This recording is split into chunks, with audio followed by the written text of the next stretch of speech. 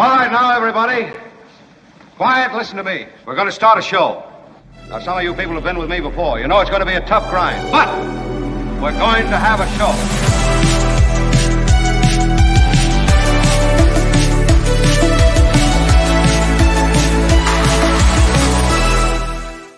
And greetings, one and all. Thank you. Oh, my gosh, I'm over. Wow, it's contagious. The one part of the room starts and the other part of the room continues. Please, folks, please, I'm begging you, we must start the show. Be seated. I'm humbled and indeed encouraged by your support. We have the great producer and commissioner of Marks Madness, Albert, with us today. Albert, thank you. And Kim, watching all things news-related. Kim, how are you? There's been a lot of news in the last 24 hours, and as I mentioned yesterday, there's a big political news that John Rothmann will help us decode at the bottom of this hour, but there's also Earth news. Major quake in Taiwan, we'll talk about that. We've got some wild pictures from there and some stories about what's going on there that may very much pertain to what might happen here in California. So there's that as well. And of course, speaking of the planet, it's the Planet Stupid is Wednesdays. And Belinda will join us with news of the environment and the planet. And there's some good news and some not so good news. And then, of course, the major news of this show occurs today. And I don't need to tell you what it is, but I'm still going to tell you what it is. It's the finals in March Madness. Yeah. Yesterday, we saw the Final Four shape up, and actually, Albert, you as commissioner did predict this very thing. Excuse me. You predicted this very scenario. I wonder if you can fill us in on what's happened, please, sir. Well, I thought it's the Final Four, but it seemed like our Elite Eight had the closest of the voting, and it just wasn't that close last night. It was a runaway between chit and 30% idiots. So again, just to review for us who played off yesterday in the Final Four. It was 30. It was Chit, of course, which is the odds-on favorite to win it all. And Chit went against what yesterday? Producer, no idea. So too much. Whoever is producing this thing has no idea what they're doing. It made it all the way to the Final Four, though, that drop. And then what was the second hour? 30% went up against what? A former champion at the number 3 seed. Why are you yelling? Wow. Why are you yelling? Why are you yelling? There's always been, in this country, 30 to 35% idiots. But that's been settled now. So 30% now plays off today against Chit. Is that the way it's going to go down? That is correct, and that is actually a number 9 seed in Chit, and number 26 seed, the 35% idiots. This is a Marks Madness of Cinderella stories, and let's get it on! Now, I can't believe it! Marks Madness! You're damn straight! It's the finals. If you're not part of this, you're missing history, ladies and gentlemen. You'll vote for either Chit. Or you'll vote for... There's always been, in this country, 30 to 35% idiots. Again, either... Or... There's always been, in this country, 30 to 35% idiots. You can vote live through the entire show, 2 full hours of live voting. And then after the live voting is concluded, you can continue... Most people take the show in on delay, and in some other platform often. Go to the YouTube platform, go to our community section. If you go to the Mark Thompson Show on YouTube, it'll say shorts, live, videos, community. Click on community and you can vote. I think Albert will let you vote until midnight tonight. Mm-hmm. Yes, I will let you vote just like normal. And here we are for the updated standings brackets. As we are in the finals. Sally and P. Dibner and LJS tied at the top with 54 best possible points. And you can see that a lot of people have their future riding on Chit. But Sally, so key, has her future riding on 30 to 35% idiot. You can see under Pick Champion there on the right. That is so brilliant. I mean, no matter what, I give Sally and S.R. Donner and also Cheryl Peterson mad respect for picking 30 to 35% idiots to go all the way. Because I thought that 30 to 35% would be bounced earlier. I mean, I know it's kind of a crowd favorite, as again I said yesterday. It's because of substantively people agree with the notion that 30 to 35% of American electorate may be, less than sharp. But that said, and Jim Avila, I think, has a lot of love on here. But that said, I just didn't think it would go all this way. It's really something. There's never been anything like it. Come on, where are my idiots at, says Robert. There's never been anything like this. Never underestimate the power of idiots. Yeah, very well put. I am very impressed with our entire crew and all of you who participated in Mark's Madness thus far. It's been a lot of fun. And today we will find out the winner, but we'll crown a champion tomorrow, right, Kamish? I mean, tomorrow there will be a champion crowned, and I'm excited to see who's going to be. I think this was going to be our closest vote yet. And the champion gets what, Kamish? A new car! No, not a new car. Not a new car. We're still working it out. I am going to do something, Albert. I'm gonna figure out something. We'll have a package of something. We'll have a prize package or trophy. So we'll put something together, I promise, for the winner. It's very, very exciting. How about this big shout out? I want to B.O. What up, B.O.? Big shout out. Thanks so little for an absolute trail of tears as you've all turned away from obviously superior picks like Santos and Kasem. Yeah, I mean, Santos was strong. I thought Santos would go further than 30% idiots. Yeah. Santos was shown the door. Hey, Mark, it's George Santos here. I can't believe that drop didn't do better. And then Casey's... they do this to me all the time. I don't know what the hell they do it for. Casey was shown the door also. I have 2 teams left, says B.O. Still, can we agree the most overlooked drop this year is regular stock? And regular stock was in the competition, right, Albert? Yeah. And regular stock. I come from regular stock. Regular it was stock. in the play-ins, actually, and it never made it never made it in. You're right. I think it is the most overlooked. Gosh. Clarence Thomas. Man. Maybe next year we'll do our version of the NIT Mark's Madness. The drops that didn't make it. yeah, right. Exactly. Yeah, alongside of the main tournament. Right, a parallel tourney. I love parallel that. Tourney. Yeah. I think Jim Avila is going to take this one. Well, Kim is kind of doing that reverse curse thing that people do. Yeah. I see it happening. Yeah. I think it's good. I know. It's good. Well, believe me, I'd like to see it. There's always been in this country 30 to 35% idiots. But idiots rule, says Chris. Yeah. Christopher Rubino says idiots rule. Idiots rule truly may be the most penetrating, piercing commentary that one could find for this time in which we live. Idiots rule. A chit mug. We will get, Vilma, thank you for that. We're going to put something together on the merch side to memorialize winners today. So anyway, thanks, guys, for that. The Mark Thompson Show. You can vote till midnight again in the community section, but right now in live voting, and Albert will keep us posted. I'll get to the Trump stuff and the politics. We will get to all of that. John Rothmann joins bottom of the hour as well.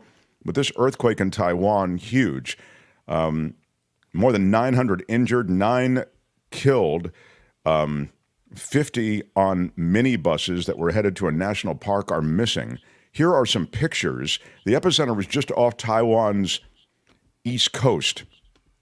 And you can see this, I think, is a hotel or an apartment. Yeah. Whew.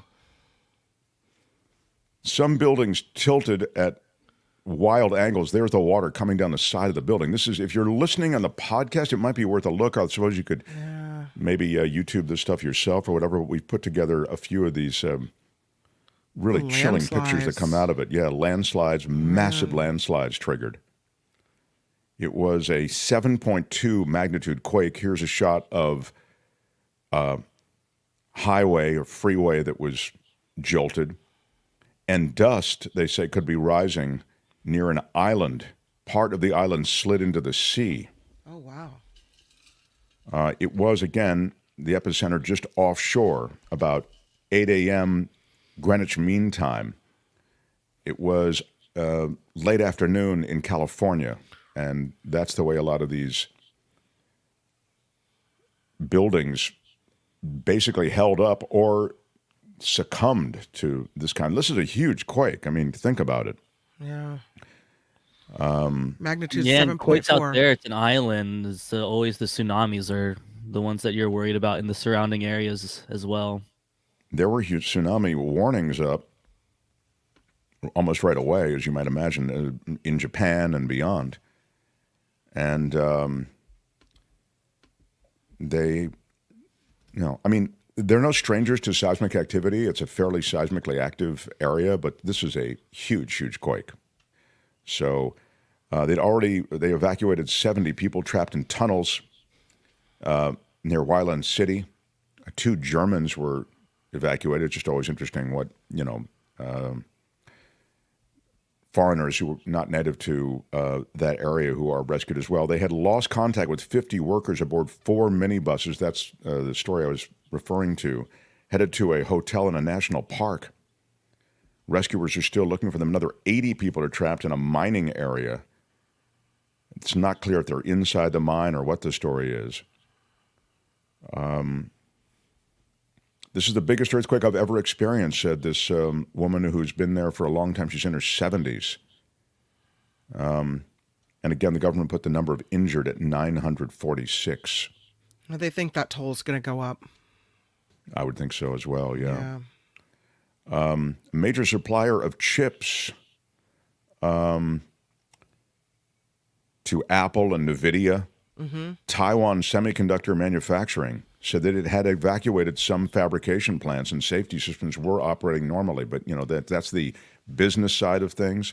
The high-speed rail operator said no damage or injuries on their trains in Taiwan. But they are delaying train service to make inspections. And the quake was the biggest since the 7.6 in 1999. That killed about 2,400 people. Yeah. And damaged or destroyed 50,000 buildings. So we watch this situation in Taiwan, and our heart is with them, especially being in California as we are. We know of the threat, and it's a real one. And as I say, we'll watch it, and Kim will continue to update it through the morning. So. The Mark Thompson Show. Israel is blaming a misidentification for the strike that killed the Gaza aid workers. This is a situation that is grim and getting grimmer. The Wall Street Journal with the latest saying that Israel, through an initial investigation into the strike that killed 7 aid workers in Gaza, is saying that its forces had wrongly identified their vehicles as hostile targets. And of course, they're getting Israel's international condemnation. It's a very tough time. And I think what's interesting about Israel is there is by no means a coalition behind Benjamin Netanyahu. So he is getting less popular by the hour, too, within Israel, I'm talking about. So when they say, Israel's doing this, Israel's doing that, it's true. The government is pursuing this situation and having to navigate what is a incredibly difficult and, a situation that's just fraught with so many problems, maybe even from the initial act to the situation they're in now. But I mention it because Netanyahu's political fortunes really appear to be headed down. And this strike that hit workers with that World Central Kitchen, that's the Jose Andreas crew, that's a real, again, bad look for Israel, and even as they pursue a righteous goal of rooting out Hamas, it speaks to the incredibly difficult situation to, in any way, root out a terrorist organization that cocoons itself within a civilian population. So this is when you lose the U.S., which is pretty much a staunch supporter of that nation, you know that things have really gone sideways. And in any case, on this one incident, they are blaming, at least initially, a misidentification for the strike that killed those aid workers. It's just there awful. it is. Yeah, it's positively awful. Exactly. And I think the callousness with which, the statement afterward, I don't know if it was Netanyahu, but someone was asked about it and they said, well, this is the price of war. Well, what? I mean, obviously. I don't know who said that. I'd like to know. I mean, it's an error. I mean, it's. I don't know. One thing I don't like is quoting something incendiary without knowing who said it. But yeah, you're right. Whoever said that, it's an awful thing to say. I mean, this is a terrible humanitarian crisis, and it points up so many of these divided loyalties within that region. It's a really rough spot. The Mark Thompson Show. I did see, and I've really read up on the solar eclipse, and I will tell you, I can't wait to share some of what I have learned, deep knowledge in the solar eclipse. But before I do, Albert, I saw with some interest the story of the cruisers. We ourselves like to cruise. And the cruisers on the Norwegian cruise line who missed getting back to the boat in time, they went on quite the journey, as you may be aware. They've really become international celebrities, these people, as they were more than an hour late to the cruise. They give you very specific times you've got to be back. You can't miss the boat. Yeah, and they really do. The one thing and you cannot, Mark, you're full of good news today. Yeah, I'm sorry about that. I don't know why I did start with a really downer of a little chunk. And I guess it was Netanyahu who said that. Thank you, Carol. Yeah. So that really, it's damnable. I thought you hated cruises, Mark. Well, I did hate them, and then I kind of I won't retell the story, but I'm now on board with them. Up until and through the point that they lose your baggage. But here's what happens on a cruise. They make it very clear to you, you got to be back by such and such a time. Because if you're not, we're leaving. And if you're not on board, your stuff is leaving without you, and it's on you to catch up with it. So these people, 8 of them, didn't make that time. And then they go on this journey. Now, I think you could make this into a movie. I think this is a good little comedy sort of. Albert, share a little bit, and then I'll give you my 15-second elevator pitch on how it could be a great movie. Go ahead. A mad dash for passengers to catch their cruise ship, triggering a 7-day ordeal. We've flown, it's actually 7 countries we've been in 48 hours. Jay and Jill Campbell and 6 other Norwegian cruise passengers were on a 21-day voyage up the coast of Africa. But last Wednesday, it all went wrong for the group after they left the ship for a private excursion to the African island country of Sao Tome and Principe, but didn't make it back by the 3 p.m. deadline. And the ship. By the way, stop them. there, Albert, Their if you would, please. Stop, because this is a huge distinction and a pro tip that I've learned. If you're on a private excursion, there's not one set up by the cruise ship, you have almost no chance of them holding the cruise ship up for your tardiness. It just doesn't happen. If you're on an excursion that was set up by the cruise ships, one of their excursions, there is a lot more wiggle room on everything with that, okay? But it's much more expensive to go on an excursion set up by the cruise, which is why so many people, and sometimes even better, to go on a private one. But the minute they say private in that report, it's a crucial piece of information in evaluating what happened. So go ahead, Albert. To the local port agents. Even though the couple says the private tour operator notified the captain they were going to be late, and despite the Coast Guard's attempt to get them on the ship, which was still docked. We truly believe that, although there's a set of rules or policies that the ship may have followed, they follow those rules too rigidly. The passengers arranged to board again in Banjul, Gambia, traveling there on their own expense. But the cruise line says the ship couldn't dock due to weather. In a statement, Norwegian Cruise told NBC News. That's, by the way, the second point. Stop it, Albert. That's the bad beat in the story to me. Like, you missed the boat, but you did, to be fair to you, get to the next port. and then they didn't dock because it was too low a tide, and they couldn't make it all the way in. That's the bad beat. Can't help it. I mean, that's not their fault. It's not the ship's fault they can't dock there. Right, and but the people did get all the way to the next place. So go ahead, Albert. Once the guests did not make it back to the ship at the previously communicated all aboard. Go ahead. Local port agent to assist with obtaining the necessary visas for them to rejoin at the next available port, noting the group was an hour late when the ship initially left without them. Still, the Campbells telling the Today Show, I believe that they really forgot that they are people working in the hospitality industry. Tonight, the cruise line saying the unexpected adventure has been resolved. All 8 guests reboarding the ship this morning in Senegal. Aaron McLaughlin, NBC News. Well, there you go. Everything is, it's what a happy Hollywood ending.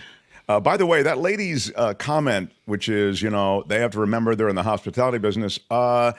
This just in, you have to remember that there are a bunch of other people on a ship, and they're on a schedule too. Yeah. And you're supposed to be back in time, and you weren't. That, I think, is important to recall as well. In other words, you're not the only one on vacation. Mm-hmm. So I'm sympathetic on some level because I don't really know what delayed them, but an hour is a long time, and they really make it clear you got to be back. I mean,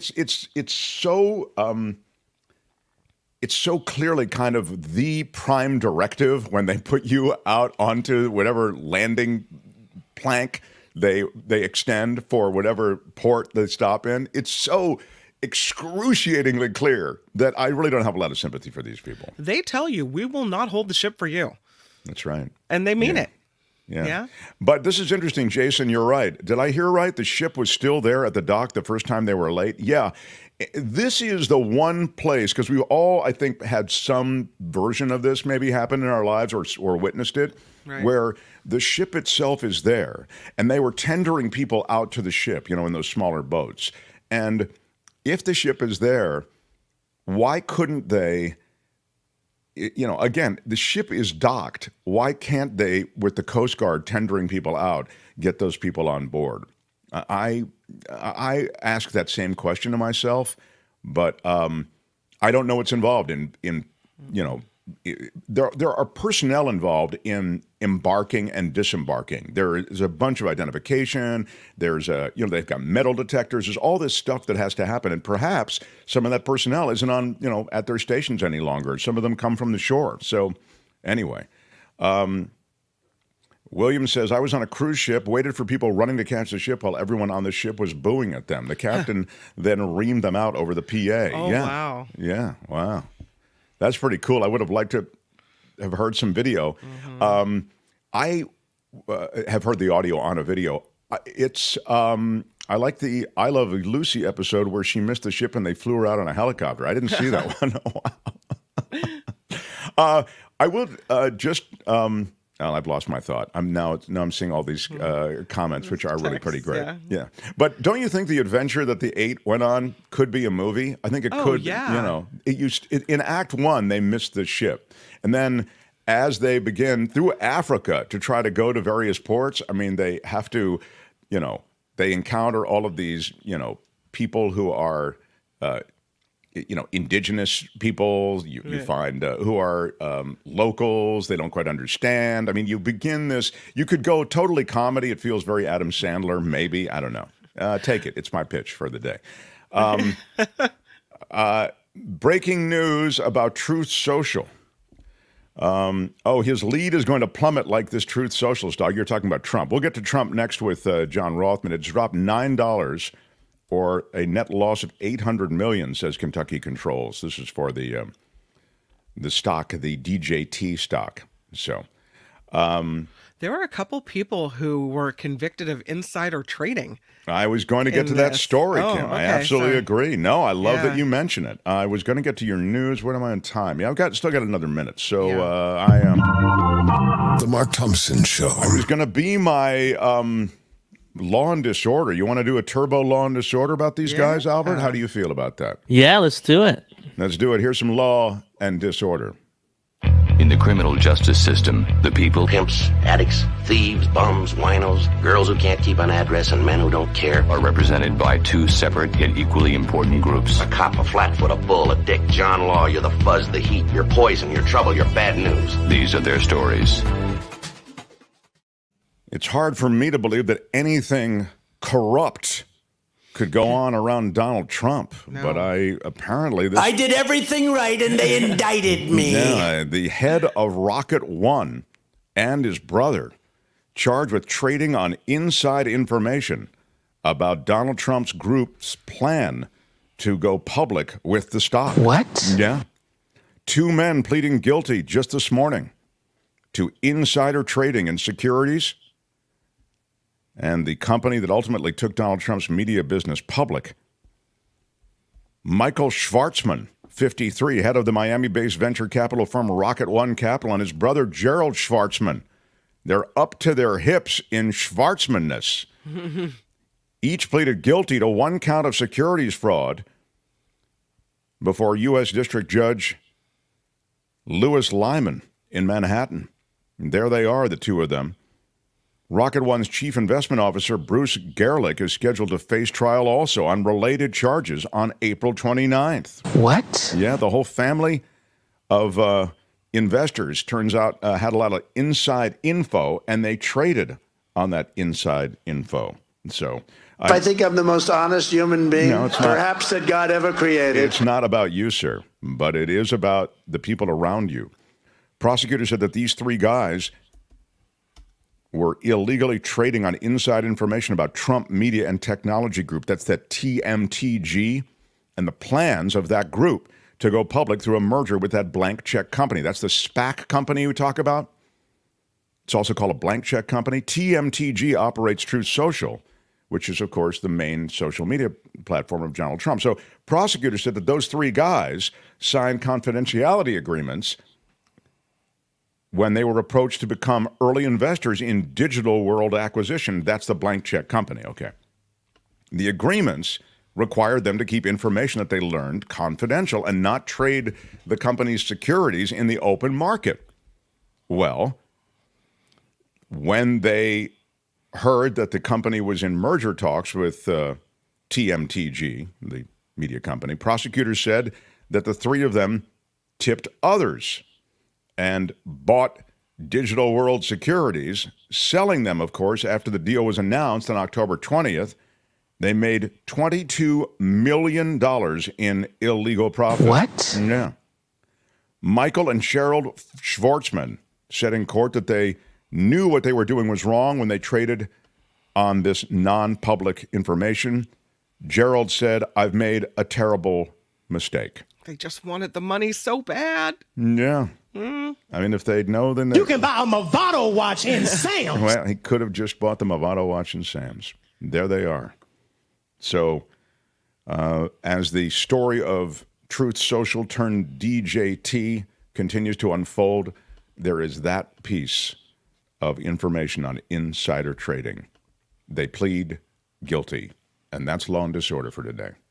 Tune in again next time for more Law and Disorder on The Mark Thompson Show. All right, that's it. Let's roll. Hey, let's be careful out there. I have John Rothmann after Kim's News, and we are in the middle, as you know, and this is the time of year. Now, it's Mark's Madness. Mark's Madness. Pretty crazy. 2 fan favorites going off against each other. I can't believe, how did we get to this place? Or we're choosing between, I guess it's inevitable, you know, but it's chit versus... There's always been, in this country, 30 to 35% idiots. Okay, it's... Or it's... There's always been, in this country, 30 to 35% idiots. One goes on. You can vote until midnight in the community section, but live right now on YouTube. I don't know, Albert. Do you have any early returns for us, sir? Voting is close. That's all I'll say. But, I love it. Voting is close. How chat, cool. Albert, thank you. All right. Make sure if you're in the chat, vote there. Vote in the community tab after the show. Yeah, you can only vote in the community tab after the show is done. After the Okay. The great John Rothmann next after Kim's News. Mark Thompson Show. The Mark Thompson Show.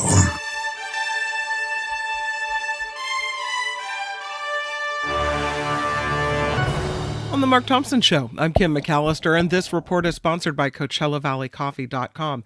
Matter of fact, my Coachella Valley Coffee tea is expected to arrive any moment. Very nice. Yeah, I'm looking forward to it. Got a bounce in my step from the coffee. That's right. Bravo. There is a wrinkle, they call it on CNN's headline. There's a wrinkle in the eclipse situation. That's because severe thunderstorms in parts of the path of totality could get in the way of the view for some people and also could bring risks for people who are traveling to see the eclipse. So not only might you not be able to see it, but it might bring danger on your ride or your trip to see it. What the hell is going on in the United States of America? Man, that is troubling. The science is ridiculous. All right, man. There's a lot of people who By the way, Path of Totality is a great name for a band. Path of Totality. It totally is. Yeah. Anyway, go ahead. Yeah. They've got severe thunderstorms possible in parts of the Southern Plains, Mississippi Valley. This area could completely cover up the view for some people traveling there. But when people are leaving their eclipse destinations, there's a chance that they could run into some trouble. So this is a 100-mile wide path, the Path of Totality, from Texas to Maine, passes over cities like Dallas, Indianapolis, Cleveland, Buffalo, and New York. But parts of Texas, including Dallas, also Oklahoma, Arkansas, Louisiana, are at an increased risk of some pretty damaging thunderstorms on Monday, especially in the evening hours. And that could really get in the way of all this. And this is the time of year they get those severe thunderstorms, yeah. Yeah, so hopefully people that spend a lot of money to go and see the eclipse, you know, what a bummer that you travel all that way and then get to see nothing. Right? So the eclipse, but still, once the eclipse happens, God comes back. When does God come back? Right after the eclipse, or like, does he wait? I'm a little unclear on the religious God's side. Just checking out. I mean, maybe God's not coming back. Oh, I didn't even consider that. That's the new, okay. Man. Yeah, no. Hopefully, we hope that doesn't happen, right? Man. I think that was last Sunday. Last Sunday, right? Easter? Oh, last Sunday comes back. I'm always running a week behind. Anyway.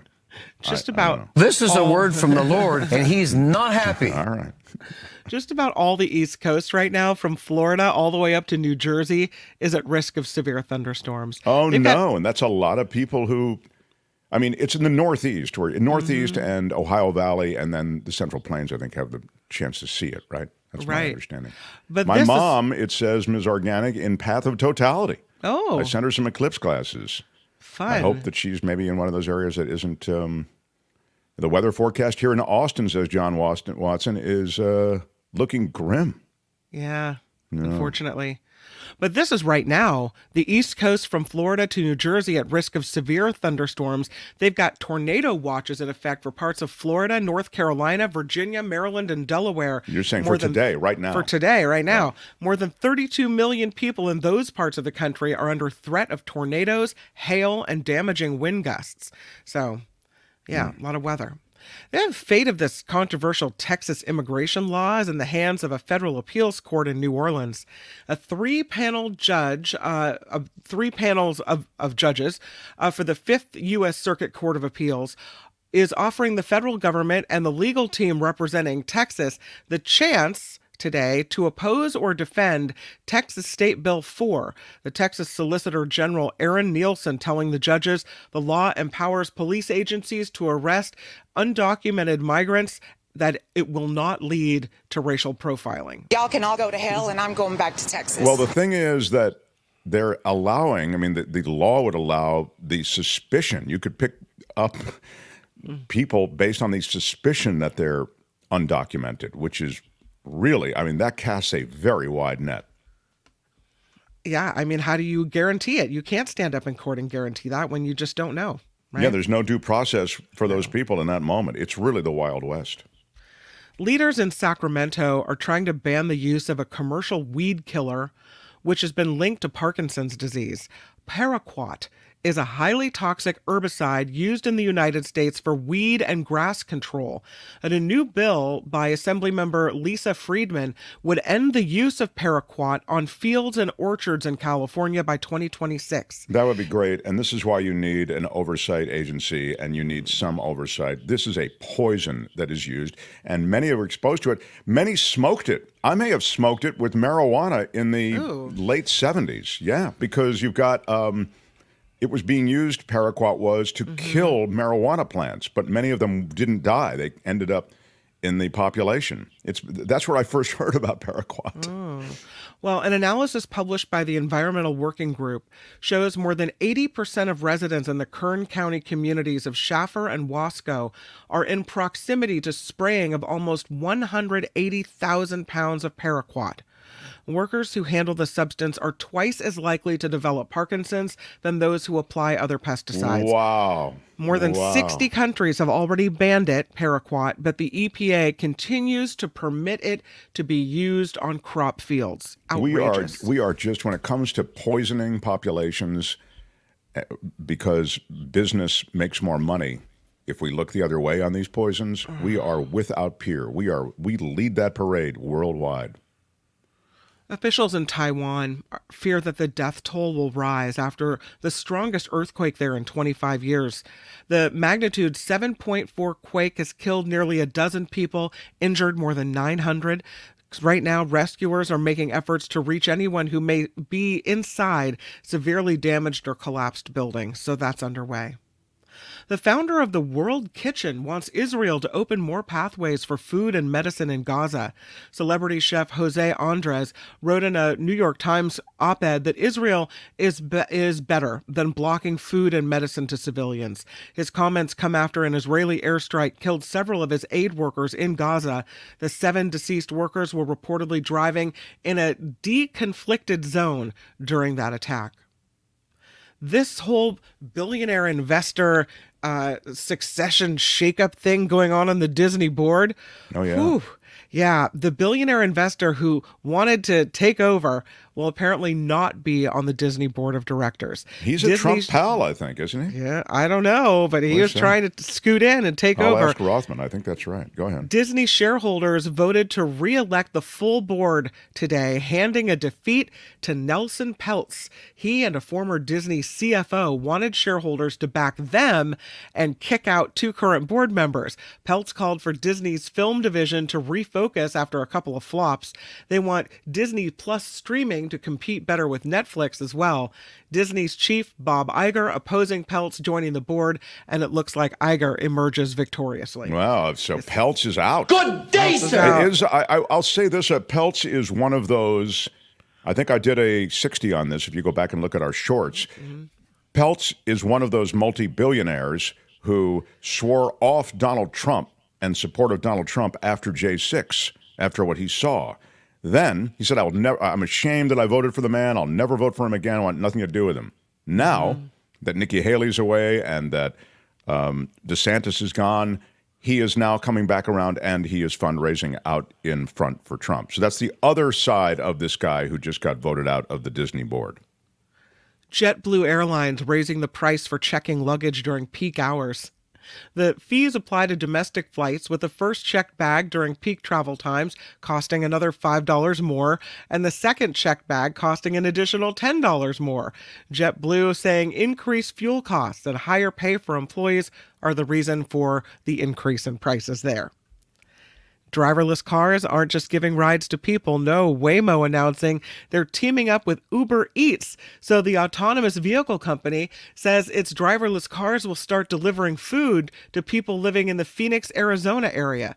Well, how do you get the food? I guess you have to run out to the car to get it. There's somewhere it drops it off. I mean, I would think there's never been anything like this. You enter a code and the door unlocks and you reach in and grab your stuff. I don't know. Yeah. And this is their new hoax. Yeah, that's right. So far, only a select number of restaurants are participating, but people ordering meals can opt out of the option if they want their things delivered by a human driver instead. Yeah. No. Yeah, there's a no option if you want it. Okay. The home where Marilyn Monroe died is causing a dispute between city leaders and neighbors in Brentwood. Monroe died in the home more than 60 years ago. The Los Angeles City Councilwoman Tracy Park wants it designated as an historic landmark. She filed the paperwork to prevent the demolition of the house. Neighbors say the status will bring more tourists and trespassers to the neighborhood. And meanwhile, ABC7 in Los Angeles reports the home's owners, who live right next door, and the Marilyn Monroe estate support a proposal to physically move that house to a more public location. They've got a vote on that preservation attempt that could come this week. So that's close to my old place where I used to live. Yeah. Speaking of big money, I guess tonight's Powerball jackpot is above the $1 billion mark. Time to play. The jackpot is at an estimated $1.09 billion. The cash option just over $527 million. No one has won the Powerball since January 1st. So there we go. Could be a big ride. Good luck, everybody. This report is sponsored by CoachellaValleyCoffee.com.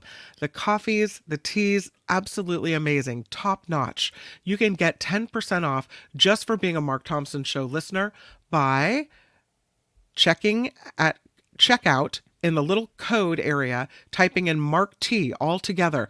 Your 10% comes right off. Look at that. They've got French roast, they've got tea, they've got all kinds of things there. So again, the code is Mark T at checkout, and you've got a treat just for yourself. This is literally the best coffee I've ever tasted. You know how I feel about it, and I recommend you jump on board with both feet to CoachellaValleyCoffee.com. Much better but definitely than get a 10% off with Mark T at checkout. Yeah. Yeah. It's not a 1 foot jump. That's true. Both feet, kid. Both feet. I'm Kim McAllister. This is The Mark Thompson Show. The Mark Thompson Show. It was great. I loved it. How would you handle this? We could try ignoring it, sir. Morning. You cannot say you love your country. Where are my weed smokers at? Stay at home and get baked. Yeah. I don't know why it's taken so long to get to John Rothmann. I think that Kim's news ran long. Let me just see. I would blame Albert, I guess, first. Albert, thank you. And then I would blame Kim, really. I mean... I blame you. Well, I mean, you can blame me, but I blame you, Kim, because John is a cherished treasure of this show, a brilliant political mind, and I'm just... I blame you. Okay, Kim, we've moved on. John Rothmann, everybody. How about it? He's the host of Around the Political World with John Rothmann, the daily podcast. I blame no one, Mark. I'm just delighted to be John, here. And I blame... thank you, John. John is always full of happy ebullience, which is really great. And ebullience is a ding word. All right, so, John, it's an embarrassment of sad riches today as we talk politics in America.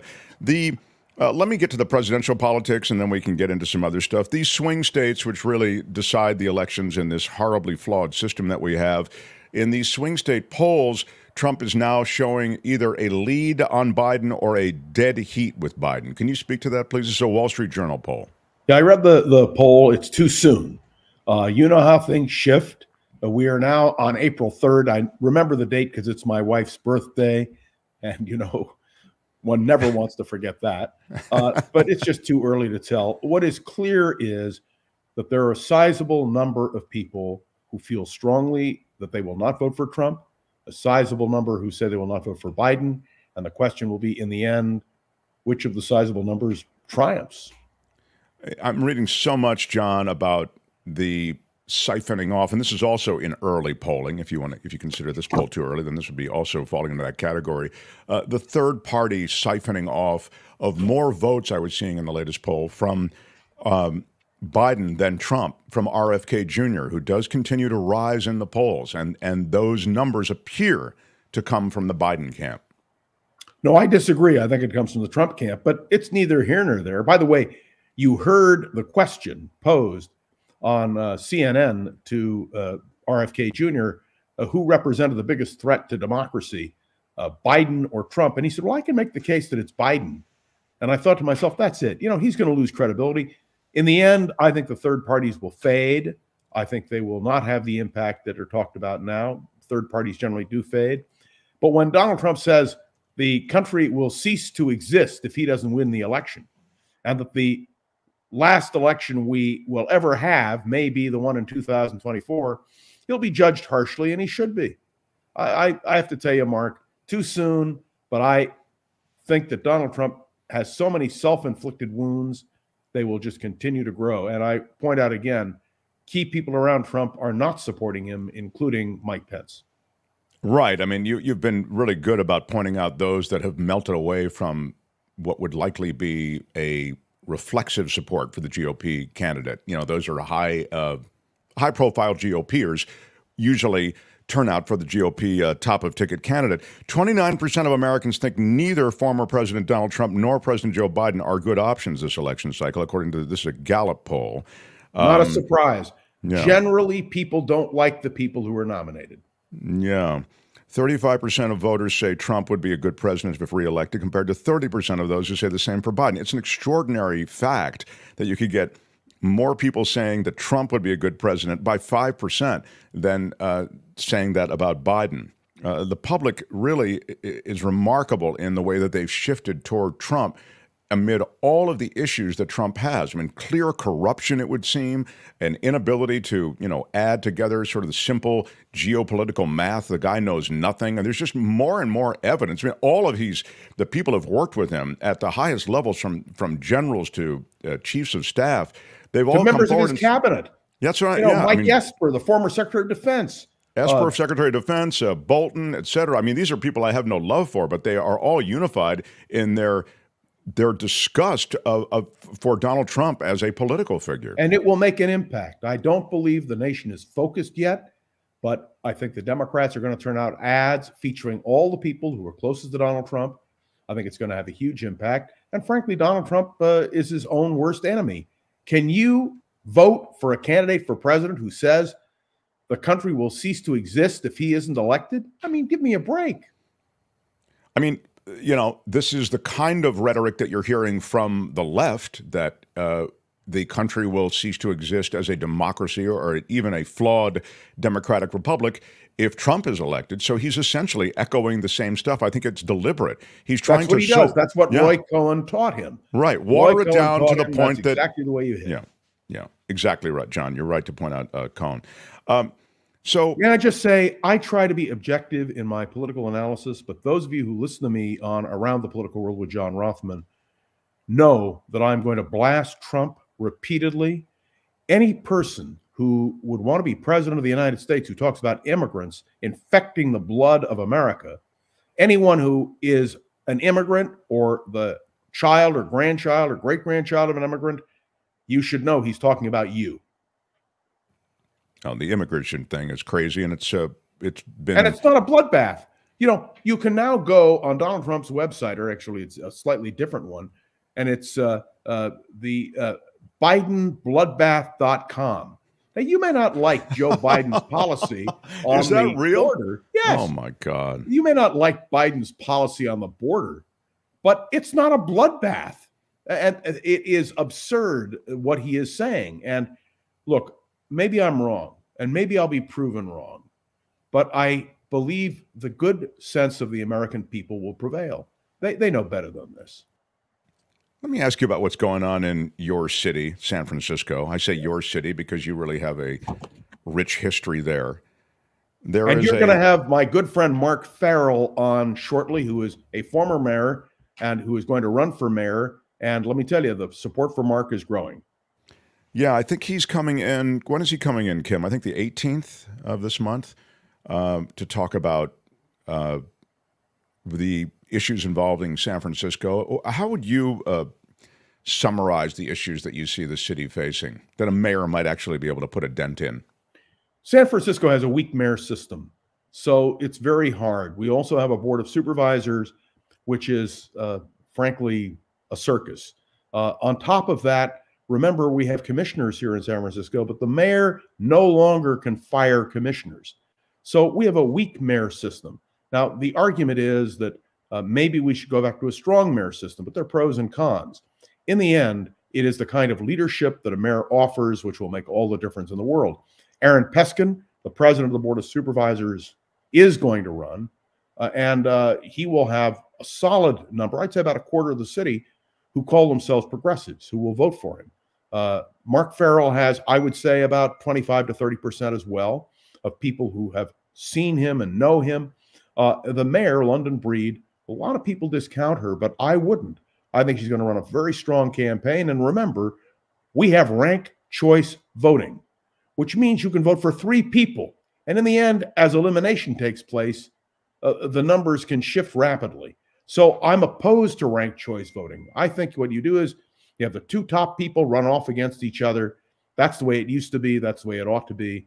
And at least that was the way it was after 1979. So my sense, to be very honest with you, is that we've got a problem in terms of San Francisco. But San Francisco shares the same problem with major cities across America. Doesn't matter where you are. Homelessness, fentanyl, the issues of urban tragedy, which takes place, the number of people who are now working from home and therefore don't need offices. I mean, you can go down the list of issues. There is a major argument here in San Francisco over the police chief, and you should ask Mark the question, and you should ask London Breed the question, and Daniel Lurie, who is also running. They need to be put on the spot and ask these tough questions. You point to other cities. The city right across the bay, Oakland, huge issues. And I mention Oakland because when we talk about San Francisco not being what it was, and I'm seeing it in the chat. By the way, Mark, I want to correct myself. I made a mistake, and I want to correct myself. The runoff system in San Francisco began in 1975. The top 2 ran off against each other, not 79. I was misspoke. But I can tell you now there is no runoff system. The same thing applies, I would point out to you, on a variety of levels in statewide elections as well. There needs to be a real point counterpoint. So I'm in favor of returning to the system of runoff. Go ahead. Sorry, didn't mean to interrupt. No, I'm glad you corrected that. I mean, it's so odd to have John make an error because he's made maybe a handful of errors in his life. He's remarkable. Would you mind calling my wife and telling her that? You're so exacting in the information that you offer. That's why when I make a mistake, and the audience should know, I try to correct myself. Yes, yes. Well, so John, here's a question for you.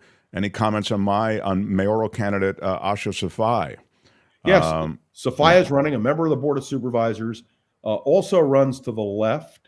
And I think the problem Safai will have is, and I say this respectfully, is that if Aaron Peskin does jump in, I think the vote on the left will solidify behind him. By the way, in terms of Daniel Lurie, who is running hard, and Mark Farrell, maybe they split the same vote.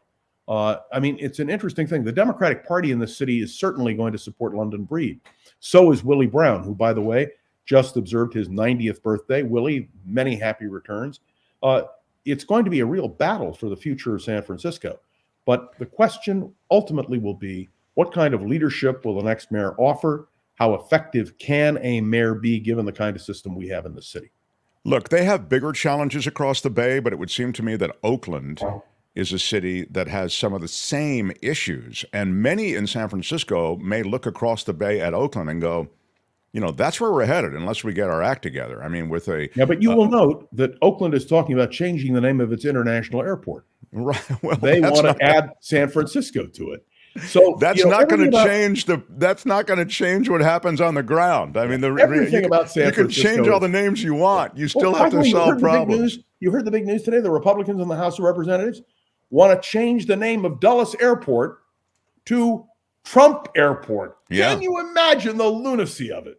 Yeah, no, it's pretty crazy. We were talking about it yesterday, another effort on the part of a handful of Republicans in Congress to go, no, I love Trump more than you do. And no, I love Trump even more than you do. But this Oakland versus San Francisco, it's not so much the competition, but the public safety issues in both cities, I think, are instructive. I mean, this is a real problem, and it is affecting business. And even, as you said, the renaming of the airport is in response on some level to a stink that Oakland is getting on it. And it's sad because it is or was a great city. But, you know, slowly you lose the ballpark, you lose the vibrance of the downtown. And you lose it to a lawlessness, I think, on the part of the public. That's the feeling. The same thing applies in San Francisco. There are a lot of people who will not go downtown shopping Macy's is moving out of San Francisco. It's a terrible blow. And so these are all issues that urban centers across America are doing. But remember, Macy's isn't just leaving San Francisco. It's leaving locations all across the country. They've decided to go high end. Macy's was not supposed to be high end. Macy's was supposed to be a place where anybody could go for affordable shopping. And may I tell you, this is something that we are going to be wrestling with in San Francisco and in urban centers across the nation as people rely more and more on shopping online. It's my wife bought me some shoes. She bought them online. I thought to myself, what? I want to try them on. John's like 10 years behind. You can buy May shoes I say, online? No, I'm not 10 years behind. I'm a half a century behind. You heard of Zappos, right? Zappos, they wrote a whole book that there's Macy's on Union Square. What a gorgeous and look, place next Union door to Square it, is. the white marble, that was iMagnon's. Right. And so you're going to have Macy's, iMagnon, other major stores in San Francisco closing. Why go downtown? That's going to be a real question. Of course, there are some who have come up with ideas. One suggestion was to turn it into a university setting. That may happen as well. But the real reality is to turn the old iMagnon into university along with Macy's into a university and setting? Bloomingdale's and the malls. Yeah. Right there on Union Square? Perhaps. Well, John, that seems... I guess if you're a losing retail business, you're desperate for something, but that would completely change the character of Union Square, wouldn't it? Well, these stores closing is changing the character of Union Square. Mayor Breed suggested south of Market, with the closing of the big malls there, they turn it into a big soccer field. And my response was, I'm sure we'll all get a big kick out of it. Oh, my God. What? Thank you. I was waiting for the what. Well, John, as at this juncture... Wait, you haven't hit the most important issue today. What is that, sir? That is that Speaker Johnson's in big trouble because he's going to push, it appears, a bill to provide money for Ukraine. Right. And the right wing of his party are opposed to that, and he could lose his job. Well, wait a minute. But there's... Wait 1 second. Oh, great guru. There is one massive difference in this particular iteration of the removing the speaker game that the GOP is playing. They played it with McCarthy. The big difference here is with the Democrats. The Democrats may actually support Johnson and help him retain his seat. Don't you think?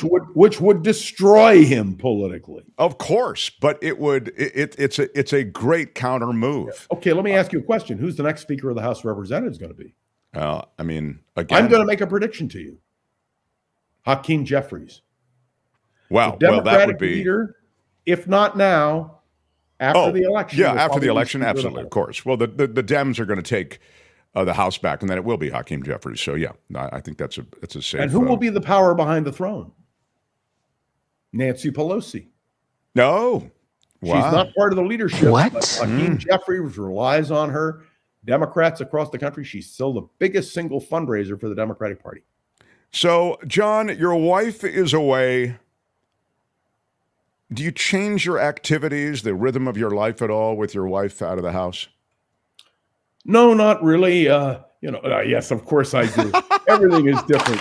And may I tell you, she is having a splendid time, but I will this afternoon speak. I wouldn't be doing a speech this afternoon were it not for the fact that my wife is out of town. We would have been celebrating. And then we're going out with relatives of hers who are from Israel. The most interesting thing, Michael Gross is a professor of political science at Haifa University. So I will have a chance to get an in-depth sense from Dr. Gross of what he sees as the future in terms of that conflict, which, as everyone knows, becomes more and more distressing with each passing day.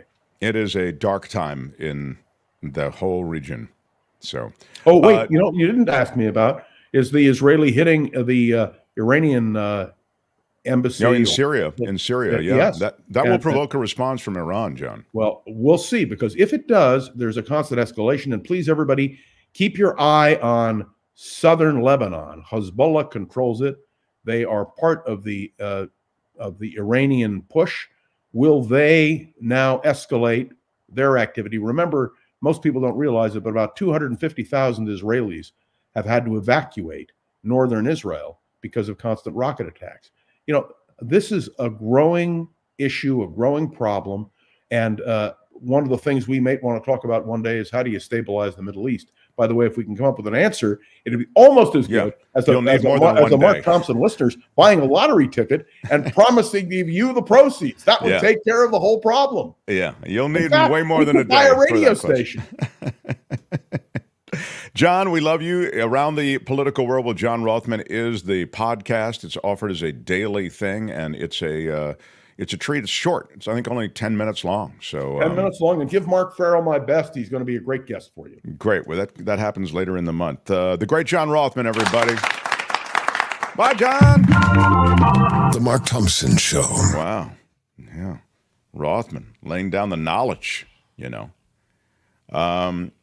We're in the middle of a good one, everybody. This is, as you know, March, which, it's April, but we started this in March. And for the last few years, we have done this every March. It's only my favorite thing on earth. March Madness. It's March Madness. We do the brackets the same way March Madness works. And you've given us this final, and it's a pretty tough one. It's two fan favorites. Either you vote for that or... There's always been, in this country, 30 to 35% idiots. So you vote for either... Or you vote for... There's always been, in this country, 30 to 35% idiots. Vote live until the end of the show, then in the community section of YouTube. Good luck. Albert, what is happening? It continues to be close? It's one of them is kind of slightly pulling away, but it's a 57 to 43, a 56 to 44. It's fluctuating. Well, let me just say this, and I don't know what the right now the percentages are or the vote is, but as I've maybe made the point in a glancing way before, let me make it in an excruciatingly clear way that one of the problems with 30% winning, the difficulty for 30%. Is that all the people in March Madness who pick chit, chit, chit to win are all going to vote for chit, chit, chit.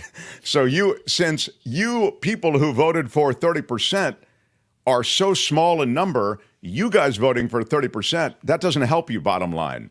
All of those people, I mean, I don't know how there are 80 of them, I think, who went for chit, chit, chit. You've got 80 votes all of those people automatically for that. So there's always been in this country 30 to 35% idiots. But I love that we're putting up against each other those two favorites. I love it. It's just new blood into the fight. Like they're new favorites now, so it feels fresh. It feels new, and the producer No Idea didn't make it. So I'm glad all those three happened. Yeah. When we come back after Kim's news. Can I just give you a little That's Rich? We haven't done a That's Rich in a while. Kim, how should I do this? We should do your news first and then That's Rich? No, Albert, let's do some That's Rich, because I feel like I just ended the news. Yeah, you did just do a big chunk. So maybe how do you feel about that, Kamish? Kim, how are you? That sounds good, and then we could always go to news a little earlier, too. For the bottom. Good, okay. Albert, thank you. All right, so as you vote, we will do this.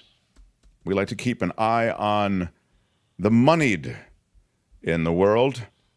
We call it That's Rich. Who are they? The top 1/10 of 1%. What are they like? These people are so posh and snobby, they're snotty. That's Rich on the Mark Thompson Show. And we start with Jeff Bezos. Yeah, he's a wealthy guy.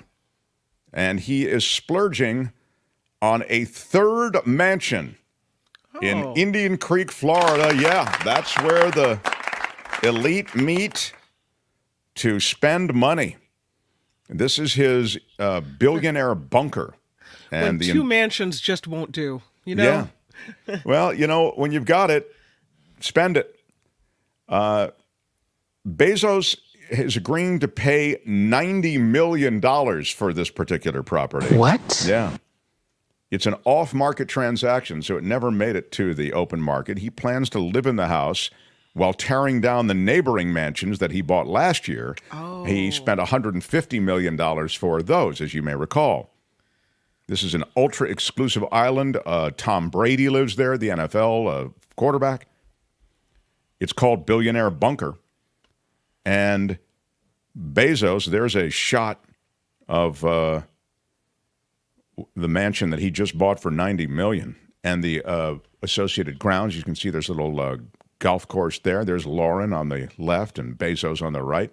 Tom Brady, Jeffrey Sofer, and Jeff Bezos. There they are, neighboring mansions, all right there. It does look like the Bezos house is smaller than the others. So it could be that he felt he needed to up his game. I see. Yeah, that's a really good point, if that's true. My gosh. 6 bedrooms, and he is, of course, the 3rd richest billionaire as rated by Forbes. That comes and goes. You know, there's an almost like an ebbing and flowing of those billions. But as Albert shows you these pictures, you should know that he picked up the 2 mansions on this island last year, one for $68 million, the other for $79 million. So this $90 million, you know, if you'd run the comps, it's about right. And it's on the opposite side of the island from the 2 neighboring homes that he purchased, so it's unclear how he's going to tie these all together. But he does plan to live in this house, I guess, while they're tearing down the pair of other mansions. Maybe then he'll sell this house after all that is done. You can see the entire layout there we posted for you with the other wealthy people. Ivanka Trump and Jared Kushner live there. Julio Iglesias, you can see where all these people live. We have it posted up on our YouTube channel. Jeff Bezos there with Lauren, Carl Icahn, Tom Brady. So these are, you know, they're the well-heeled are there in Florida. And this Indian Creek Island overlooks Biscayne Bay. It's known as Billionaire Bunker, and it has picked up many billionaires or, you know, close to billionaires along the way. And it's only accessible by a single guarded bridge and protected by a private police force that patrols the community around the clock by foot, sky, and land. No riffraff in there. No. Yeah. It's, no trolls under that bridge, Mark. No. The median house price. The median house price of a place on this island, what do you think it is?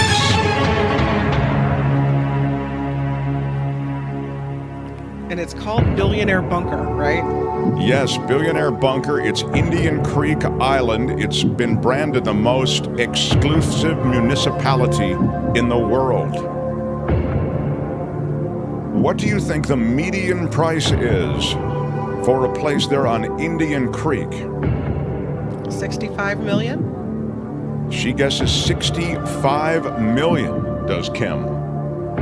That is not correct. Anybody else? You want to put some 50 million, says Nancy. 89 million, says Phineas. 70 million, says Dillette. 11,780, says Trevor Starr in Hollywood, who, by the way, is moving back to Concord, I learned. Calvin Wong, the shadow producer of this show, 45 million. No, that's not correct.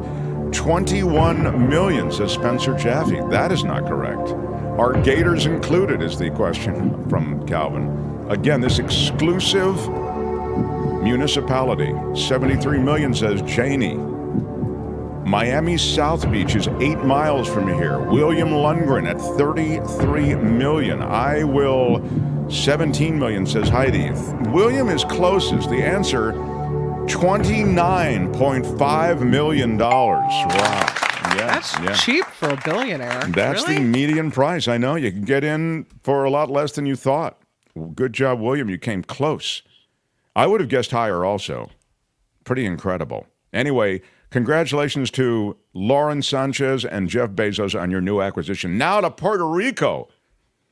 The most expensive home ever hits the market in Puerto Rico.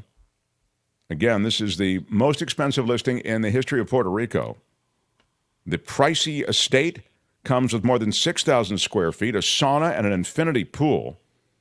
It's a penthouse in Puerto Rico, and the residence has 4 bedrooms, 4 bathrooms, and panoramic ocean views.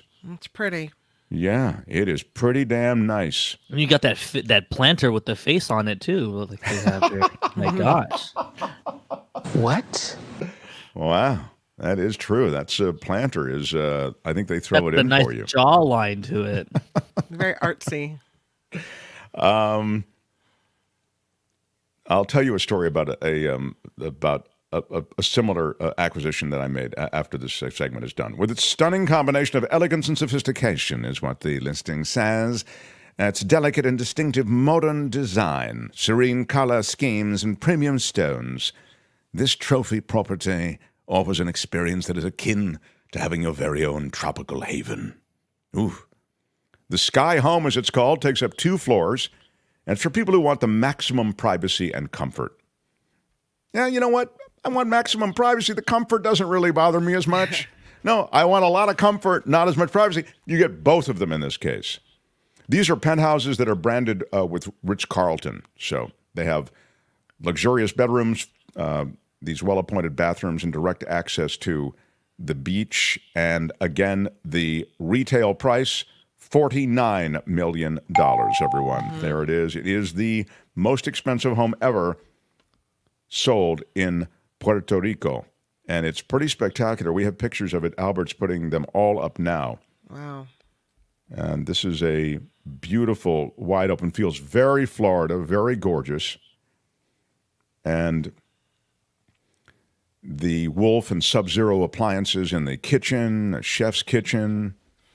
It's kind of a given, right? I mean, yeah, they've got it's top of the line. Everything's top of the line. Wow, look at all of that. Look at that. What is that? Oh, that's kind of terrible studio? cord management. That's how you start a fire. Do you see that? Yeah. Yeah. It's it really is kind of a violation of everything that you would be. We have processes and protocols and standards. Yeah, they are not being respected there in the most expensive piece of real estate in Puerto Rico. So, it's a U.S. protectorate. I think, Beth, it's a Commonwealth is what Puerto Rico is, I believe, if you check it. I mean, I don't know. Check it. Our I mean, unofficial 51st state, yeah. It is not, yeah, right. They have, as a Commonwealth, they have no voting rights particularly, but they do have to pay taxes and, you know. That, my friends, 2 gorgeous beachside properties concludes That's Rich for today. More on how the other half lives. These people aren't just rich, they're crazy rich. Next time on The Mark Thompson Show. Yeah, John asks, I think, perhaps the most pertinent question on these, even on Indian Creek. That's the place where Tom Brady, the Bezoses, and everybody lives. How much is hurricane insurance, says John? Exactly. I mean, the world is changing, kid. And I'm just saying straight up, I don't care how much you paid for the place. Mother Nature doesn't care how much you paid for the place. The waters are rising. This in the super chat from Edward Lee, regular in the super chat. Big shout out to Edward. Big shout out. We need an MTS lottery pool. Albert, thank you. I guess Albert, thank you. Being putting that together. Yeah, suggested as the guy who would put it together. I might just disappear if anything happens. Albert is pretty trustworthy. I don't think he would hit the road with it, but I also don't know that he'd get it done in time. Like, there'd be a question about him actually executing the mission properly. But I don't think he'd steal. I don't think that he has that move. No. Tell us your second home estate story. Oh, it's no. I was going to say, when I moved to Los Angeles, I lived across the street. You know, on that street across the street from Johnny Depp. Right. That's the way the street is famous. That's the way I can just mention it and drop the name. But I moved in before Johnny Depp. Not that it's important, but that's the Johnny Depp part of the story. But and you've heard me tell that story before. But the stairway, you'd walk in, and there's this huge stairway up. So you have 2 bedrooms downstairs, and then the primary bedroom and the kitchen and the living room, et cetera, dining room upstairs. So up this long staircase, you walk, and it's kind of pretty dramatic as you walk in. So I got this designer guy who got a table that was a head I think it's like the head of David or maybe Michelangelo, whatever. It's just a head, and on top of the head is a circular glass piece. That's the table part. So we just called it the head table. Okay, okay. And it was really dramatic, as I say, at the top of the stairs. Well, it was sort of like one of those things people would give me a hard time about, and my pal Bean, who was a big radio guy, he used to always go, Mark, really? The head table? I mean, are you taking it with you when you move to your new house? And we did take the head table to every single house, including the house we moved into. So it's been now with us for decades. And but it has moved outdoors now. It's not inside anymore. So it is outside. And honestly, it looks a lot like that head planter to which Albert referred. And that's what made me think of it. So the head table, I'll post a picture of it on our YouTube channel so you'll get a sense of it. S. Jones swinging by to say hello. Let's go Mark's Madness. Yeah. What is the situation with Mark's Madness? This is the final. Now, I can't believe it! Mark's Madness. I can't believe what's going down. It's either or there's always been in this country 30 to 35% idiots. Yes, only one can win Mark's Madness. All of the madness comes down to chit, or there's always been in this country 30 to 35% idiots. I know. It's like choosing between children, but you gotta vote, and you gotta do it now if you're live in the chat. Otherwise, you do it in the community section of our YouTube channel after the show until midnight tonight. It looks like somebody is gaining, and I don't know who it is. I literally haven't looked. But if I had to guess, it really is hard. I'm going to guess that Chit is winning. I think Chit's winning. I think you're wrong. I'm not just trying to be obstinate. No, are you? I blame you. What? I think I Blame You is in for next year. I blame you. Have you looked, Kim, or not?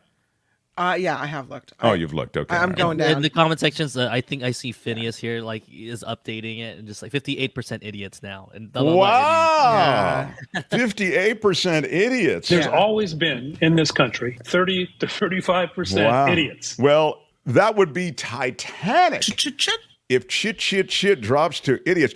I mean, idiots is the Cinderella entry, and it would be extraordinary if it was to win. But I love both Kim and Jim. Now what? Says Angel in the Bay Area. Big shout out. Thank you for the 10 spot on the super chat. And Angel in the Bay Area is, I think, doing something that a lot of us do. Angel in the Bay Area is personalizing the drops. And as I've encouraged you not to do it, it's still hard not to do it. But again, it's not that you're voting against Kim or for Jim or against Jim. Yeah. It's just a drop. She's not going away. Chit. Are you kidding? We'll be using it like crazy. It'll never go away. And 30%. There's always been in this country 30 to 35% idiots. The thing about 30 to 35% idiots, Albert, is that we just almost never use that drop. It's true. We don't use it as much. We don't use it, and we kind of have like a general rule about drops that it should be only a few seconds, if not more than 1 second, and that's a longer drop, and we try not to do it because it really interrupts everything. So sure. So we like this would be and this is their new hoax. That's a perfect drop. Perfect length. Yeah. Good day, sir is perfect. Good day, sir. The science is ridiculous is pretty. The science is ridiculous. That's right on the edge of being a little too long, you know. But Casey's probably the same. But I mean, so have you ever been a member of the Chinese Communist Party? I love that one, but that one dropped early. I mean, to me, that's just so absurd, but I loved it. The don't talk to me that way. Don't talk to me that way. I don't know. These are good drops, but come on, peeps. Don't let the idiots win. Go chit, says Luis. Big shout out, Luis. Big shout out. I don't know, but I also get the charm and the magic of the 30%. There's always been in this country 30 to 35% idiots. And people are saying, like Ren, well, Mark, we really need the 30 to 35% drop used more and more this year. I mean, if it wins, I think we might have to. We may have to use it. It's what the people have spoken. Literally, will Jim Avila appear on the show if his drop wins? Good question. I can ask him. I did send him a little bit of yesterday's show to just give him a sense of the fact that he was in it, in a big way. So, anyway, this is pretty exciting. I am now I can finally sleep. Thanks for clarifying, says Angel in the Bay Area. Big shout out Big again. shout out. Really appreciate the super chat and super sticker. By the way, let me just mention this since I mentioned super sticker and super sticker, and thank you, Angel in the Bay Area. All of you who are so active in the chat, and thank you, those of you who've left us contributions after the fact. You can make contributions to this show on PayPal and on Patreon. In fact, I got a really cool email. Let me just see if I can find it. I've received a lot of positive letters. Well, this is a I should have planned this out. You can reach us at the markthompsonshow@gmail.com if you do have any comments on the show or any questions or any suggestions. If you want to do my job for me, like Calvin Wong, since it seems to pretty much do all my job without getting paid. So I'm going to forward this on, if I haven't already, Albert, from Shelley. That's it's the eclipse picture that she took during the last eclipse. And I got a couple of pretty good communications on the eclipse. I'll share those for the audience maybe tomorrow. And I also wanted to mention some of you have sent ideas for True Crime Corner. I'll forward those on. And you'll, here it is. Oh, no, it's not. Sorry. Uh-oh. I didn't really plan this very well. We can always do some news, and you can do it after. Yeah, let me do some news, and then I'll grab this. It's a there's some good. We've gotten a couple of good emails, and I wanted to share them. Louis says, "I think Kim rigged this for Jim. Her love for him is unending." I do have love LOL. for him. Yeah. Time to get the cyber ninjas and the My Pillow guy on the case. It's rigged. It's Big rigged. shout out. Yeah. Stop anyway, the steal. Stop the steal. That's right. Stop the counting right now. Yes, the MarkThompsonShow@gmail.com is our address. Very cool, and we can vote until midnight tonight on Mark's Madness. Okay, I'll continue my search. I also have some special acknowledgments on PayPal that I wanted to get to, so I'll do both of those things when we continue. Smash the like button if you would. It helps us iron rod. in the world of YouTube. How many likes you have, all that stuff matters, and I appreciate all the ways you interact with the show. That matters too. Mark Thompson Show. The Mark Thompson Show.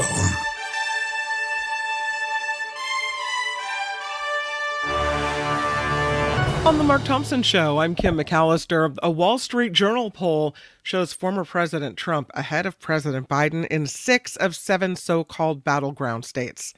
The poll has Trump ahead by anywhere between 2 and 8 percentage points in the 6 battleground states where he leads. Wisconsin, the only battleground state in which President Biden leads. So it's, what do they say? Don't put your stock in polls. You never know who's answering these questions, but still, that's not what you want to hear. Unless you're a Trump supporter. An evacuation warning is up for residents in the Big Sur area ahead of the rain forecast for Thursday. So they had been leading these convoys, one at 8 a.m., one at in the 4:30 or 4 o'clock hour in the afternoon.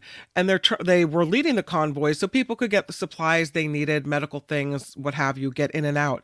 Well, there's rain coming, and so the warning is to people in the Big Sur area, the convoys are going to stop during the rains because that road may not be stable. So get the supplies you need now, today, because tomorrow the convoys come to a close temporarily and the road will close for the storm. So just be aware of that if you're in the area.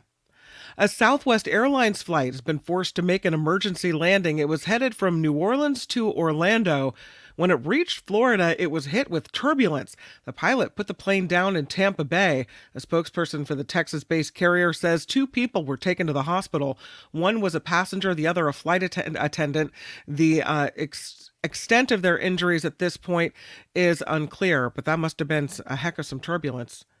The city of Los Angeles is hiring private security to protect the infamous graffiti towers in the downtown area from further vandalism. Yesterday, the LA City Council voted unanimously in favor of changing the way the city enforces building standards. One of those changes, hiring private security to monitor buildings the city has determined have become a danger to life, limb, health, or safety. The update paving the way for private security monitoring of the ocean-wide plaza, where about 30 floors are covered in graffiti and other abandoned properties that have been hit by vandals as well. It's crazy that they have to have private security augmented by city security, cops essentially stationed there. The whole thing is a mess, and this is the downside to unabated development. Yep. You know, these are developers who ran out of money essentially. So this I get it is artistic and it's different and it's urban graffiti but it's also a fire danger, crime-ridden, and has become just a nest for a lot of bad stuff. Well, here's the kicker to this. The owners of the properties have to reimburse the city for the cost of the private security. Yeah, out of what? Yeah. I mean, that's the point. I mean, you may have to take them to court to get that money. They may not have it. I mean, if they had it, wouldn't they be doing something more with the building? Thank you. They would be finishing the building if they had the money. The FBI is announcing a $25,000 reward for information leading to the arrest of the people seen damaging a Southern California Edison electrical substation. Happened in Torrance, California. The incident happened last August. It was caught on surveillance video. Investigators say a person or a group of people shot a transformer and turned off several circuit breakers. Nobody was hurt, but there was significant property damage there.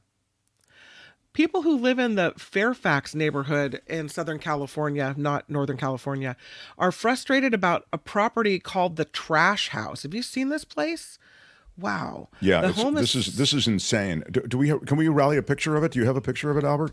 The Trash House? I'll handle it. Don't worry about it. Okay. Yeah, the Trash House. You must see it. It's an extraordinary thing. It's wild. It's surrounded by bags of garbage, empty bottles of cleaning supplies, clothing, other junk. I mean, you gotta wonder when you see it, how in the world did they let this get like this? How do you let trash pile up in such a way?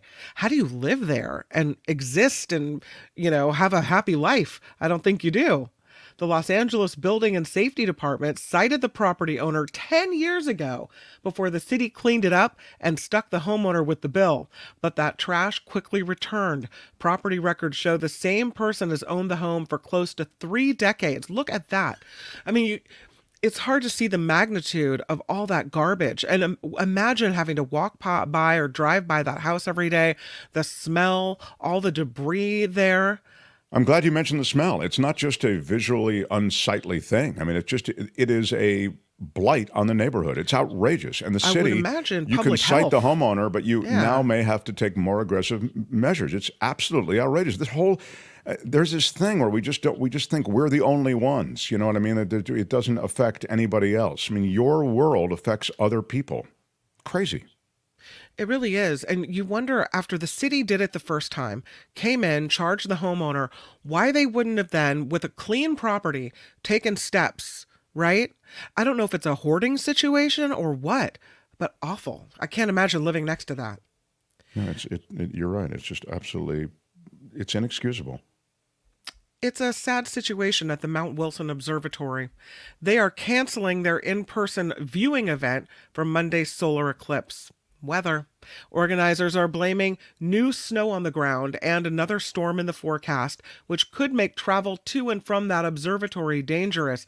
The observatory was going to live stream the eclipse in its auditorium in hydrogen alpha. It's a filter that shows the surface features of the sun. Monday's eclipse starting at 10:06 a.m. Pacific time. Here's something that would make me want to hop on a plane and go to the UK. iconic locations for Britain's royal family will be open to the public for the first time ever. What? This summer. The East Wing of Buckingham Palace and Balmoral Castle in Scotland will both offer tours starting in July. The tour of the palace's East Wing will include a stop in the room where the royals gather before they step out onto the palace's balcony to wave to the public. The East Wing is being opened to the public following more than 5 years of renovations. Meanwhile, the public will be able to go inside Balmoral Castle for the first time since being completed in 1855. That's not fake. That's real. I want to go to Balmoral. The castle is a favorite summer retreat spot for the royal family. It's also where Queen Elizabeth II died in 2022. So, I mean, you haven't had members of the public in this place ever. How much do you think that they're going to charge that for that, though, Kim? How much to tour Balmoral? Yeah. Mm-hmm. How much would you pay? I'd pay what? Ricky O'Bear said 20 quid per. I think maybe 40 quid per is what I would say. Probably, yeah. How much is a quid? It's a pound. British pound is a quid, yeah. How much is a dollar per pound? I mean, I'd pay about $100 to go inside, maybe? Yeah. I don't know. I mean, I don't know. 50? Google it. Calvin says 50, and then I'll Google it. I think that's pretty cool. That's I going to be went really to Balmoral popular. Castle, says Beth, a few years ago. Got as far as the gift shop. Yeah. All right. Well, maybe that's as far as you need to get. You know. Beth, we need to go inside. Let's go. Yeah. This report is sponsored by you, which means we do rely on you to fund our excursions to Balmoral. Please find us at themarkthompsonshow.com. It's themarkthompsonshow.com, and it really does help us keep the show rolling here.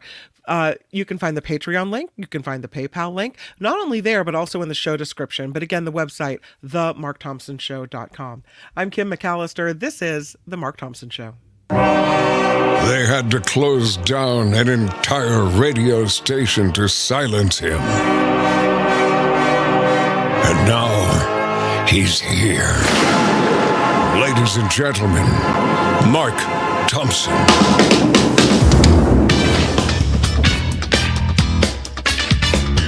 Smash it with your iron rod. I come from regular stock. There's a reason that this place is fun. Morning. Don't ever use that word. What are the porn stars doing, Mark? What?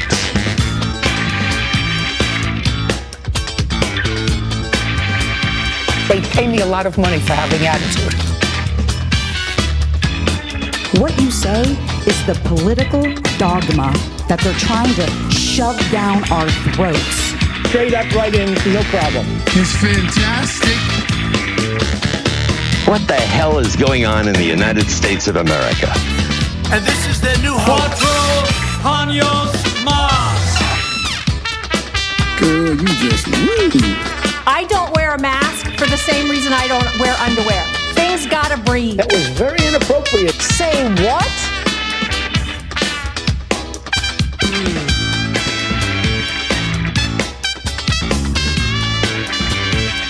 Do you have a secret talent? You get nothing.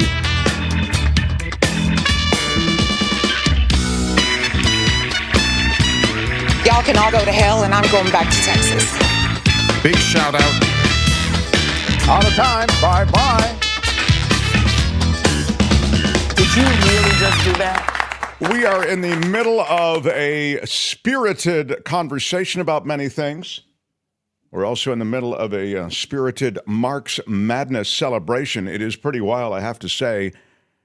This has been a Mark's Madness that has been typified. Typified would be a ding word, yeah. Typified by upsets, right, Kamish? I mean, let's just be honest. It's truly madness this year. I think the madness has been accentuated here, especially with all the unpredictable drops winning and all these low seeds. Accentuated is a ding word also. Very well done, Albert. I got one, Mark. I got one. That's like my not second known one of the for year. your dings, but you do get one in once in a while. Now, I can't believe it. Mark's Madness. I'm going to miss it when it's gone, Albert. I love my Mark's Madness. And what a good one we've got going. You vote for either. There's always been in this country 30 to 35% idiots. Or you vote for. All right. Either. There's always been in this country 30 to 35% idiots. Or it's idiots or chit. Do it for your country. Do it for your God. Do it for yourself. And good luck. Oh, my God, Albert, it whips me into a frenzy when I think about the madness that is March Madness. If chit doesn't win, America is finished and we are all doomed. It says so in the new Trump Bible. Wow. Well said, was that Luis? Yeah, that was Luis. Yeah. Oh, my God. Luis. And we have this one from Debbie. We have so many short drops by Trump because he can't communicate in longer sentences. Oh, I see. Well, I mean, Don't talk to me that way. All right, that's yeah. Take your last shots. Take your last shots at your fearless leader. All right. So I have Belinda waiting. I promised a quick update. Can I just update real quick something so special? The people who support this show, I really just want to acknowledge them. The Mark Thompson Show. And you support in a lot of ways. I'll tell you, you know, yeah, of course it's money. And money is really important because we got to pay people. We have staff. We like to, everybody's paid and they're paid well. Okay, so Albert is paid and Tony's paid and Kim's paid and I'm paid. And the reality is that unless we have the money coming in, we can't continue. But there are other ways that you support. You share the show across your social network. You may share a short, or you may share a video, or you may share the show link for the live show, for the whole show, the 2-hour show. These things matter because they help increase the footprint of the show. So I'm really grateful for people who do that. But on the money side, I really want to just acknowledge some extraordinary support on PayPal. And on PayPal, Geraldine gave us $100, which is really just a terrific. Geraldine, a big shout out to you. And big shout out. My appreciation and the appreciation of everybody on board here. Also, Cynthia, big shout out for $100 on PayPal. And Lori, also with $100 on PayPal. I mean, really impressive. And 25 from Carol, and 30 from Lorene. Big shout out. Calvin, the shadow producer, with a 50. Big shout out. So these things really matter. And those of you who have stepped up in that way, thank you so much. And, or as I like to say, thank you so much. Thank you so much. The other thing I wanted to mention is that, and more acknowledgments, and you know we post everybody's name on the screen at the end of the show, and that'll be updated. Tony is in Hawaii right now, so when he gets back... Thanks, Tony. I'll have him update the list. I got a couple of comments, and I don't want to delay too long before I get to Belinda, but we get one guy who's got the whole drill down on the background and the kinds of earpieces, and so these are all people who are trying to help with offering the opinion as to what we should have exactly. I haven't heard about your parents lately, Mark, from Naked Desire. Can we speak to them soon? Yeah, I hope so. I'm actually going back to see my parents at the end of the month because we just moved them into, or helped move them into an assisted living situation, which is, by the way, like the coolest setup. I would love to live where they're living. It's like a cool apartment house, sort of, with a lot of facilities, and they've got a movie theater there, and they've got a... That's cool. Yeah, it's pretty cool. When we're doing Mark's Madness, somebody wrote yesterday, I like this one, Michael wrote, does this podcast cover politics, or do they just spend time on audio games? What? How dare you, sir? Do you know who I am? Really? I'm kind of a big deal. So anyway, a few. I love your comments after hours. Those comments are after hours, and also in the live chat. And when you comment, it also helps. The YouTube algorithm looks at the dynamics of people commenting and that sort of thing. So there more is people can get the audio games. You know, they'll be notified of our games. Yeah. Yes, that's right. Don't forget to hit the bell on YouTube so you will be notified whenever we are on or coming on. Jim Slayton with a super sticker. Thank you, Jim, and big shout out to you. Wednesdays bring Belinda Wayouth into our mix. We do a segment regularly every week about the environment, about the planet, about things going on, and how dare you, Ricky, write this? So Belinda is waiting. So another classic Mark Thompson time waster. How dare you? I was just... This is a classic Mark Thompson time waster. I think that it's just, you know, when everybody jumps on board, it's a tough spot. We got to shout out the people who pay our bills. So, got to shout out the supporters. Thank you. Plus, in our new expanded format, we can go over the top of the hour, which is pretty great. So I will not, it does not impinge upon Belinda's time.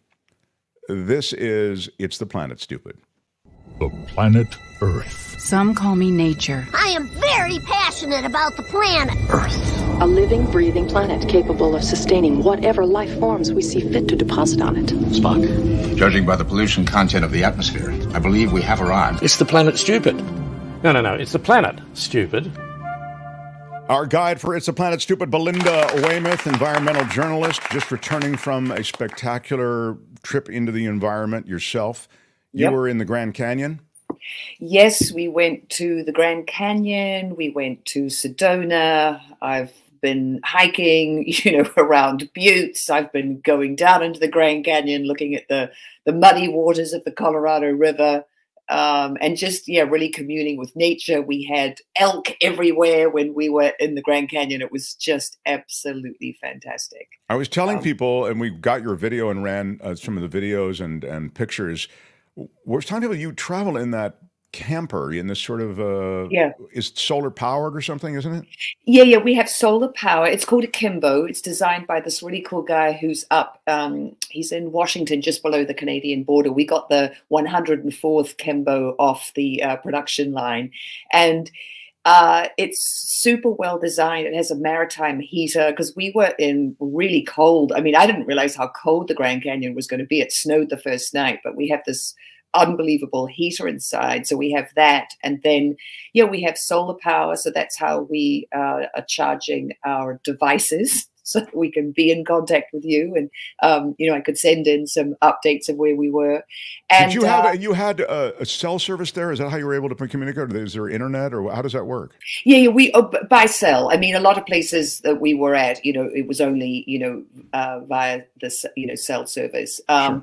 But, then when you're, we take advantage of, we go into a Starbucks and, get on there. Right. Their internet. Or there was this hilarious one where we were in the Grand Canyon and there was this lodge and they said, you can get cell service over there. It's really, you can't get it. You can't get the internet here at the supermarket. So we go over to the lodge and I was at the desk and they said, no, you have to go to the cafe. And then the cafe was like, no, you have to go back to the front desk. And it was like, is there really cell service? Am I ever going to be connected? Yeah, when will she get tired of going back and forth? Which is the it was really, you sort of had to be standing on a chair with your cell phone, and then, in the lobby. It was quite funny. I mean, it's just so beautiful. And I was envious as I looked at your pictures. It's funny. I was looking at a lot of different things we might speak of today. And many of the things that I was looking at, you were also looking at, which always makes me feel good because I think that you're really on top of the stuff, even more than anyone I know. I don't know where you want to start, but I'm happy to start anywhere. There is a lot going on. Yeah, there's a lot going on. Well, the thing that I think is really important, about the stories that we're going to discuss today is, who are making the decisions, who are making the really important decisions for us. And I don't think it's the right people. And, I'll describe the, two of the, well, actually there are three, because the one that happened on April Fool's Day in Tennessee, we just can't not cover that because it's so good. But so we've got Republican states who want to ban laboratory meat, meat that is made via stem cells in laboratories. And it's really to, and this is a chicken that was the first cultivated in a lab chicken that got FDA approval last year. And it's only available in a couple of restaurants. But you've got these Republican states, Alabama, Arizona, Tennessee, Florida, they're calling it, a war on ranching. They get straight to this, the vernacular, war, it's a war. Ron DeSantis calls it, part of this whole ideological agenda. And it's not. It's part of an agenda to, maintain life on Earth. Here's the thing. Food production creates 25 to 30% of global emissions. It is huge, Mark. I can't emphasize that enough. Shall I get closer to the camera and shake my head more? It's really a big one. And of that, 60% comes from meat.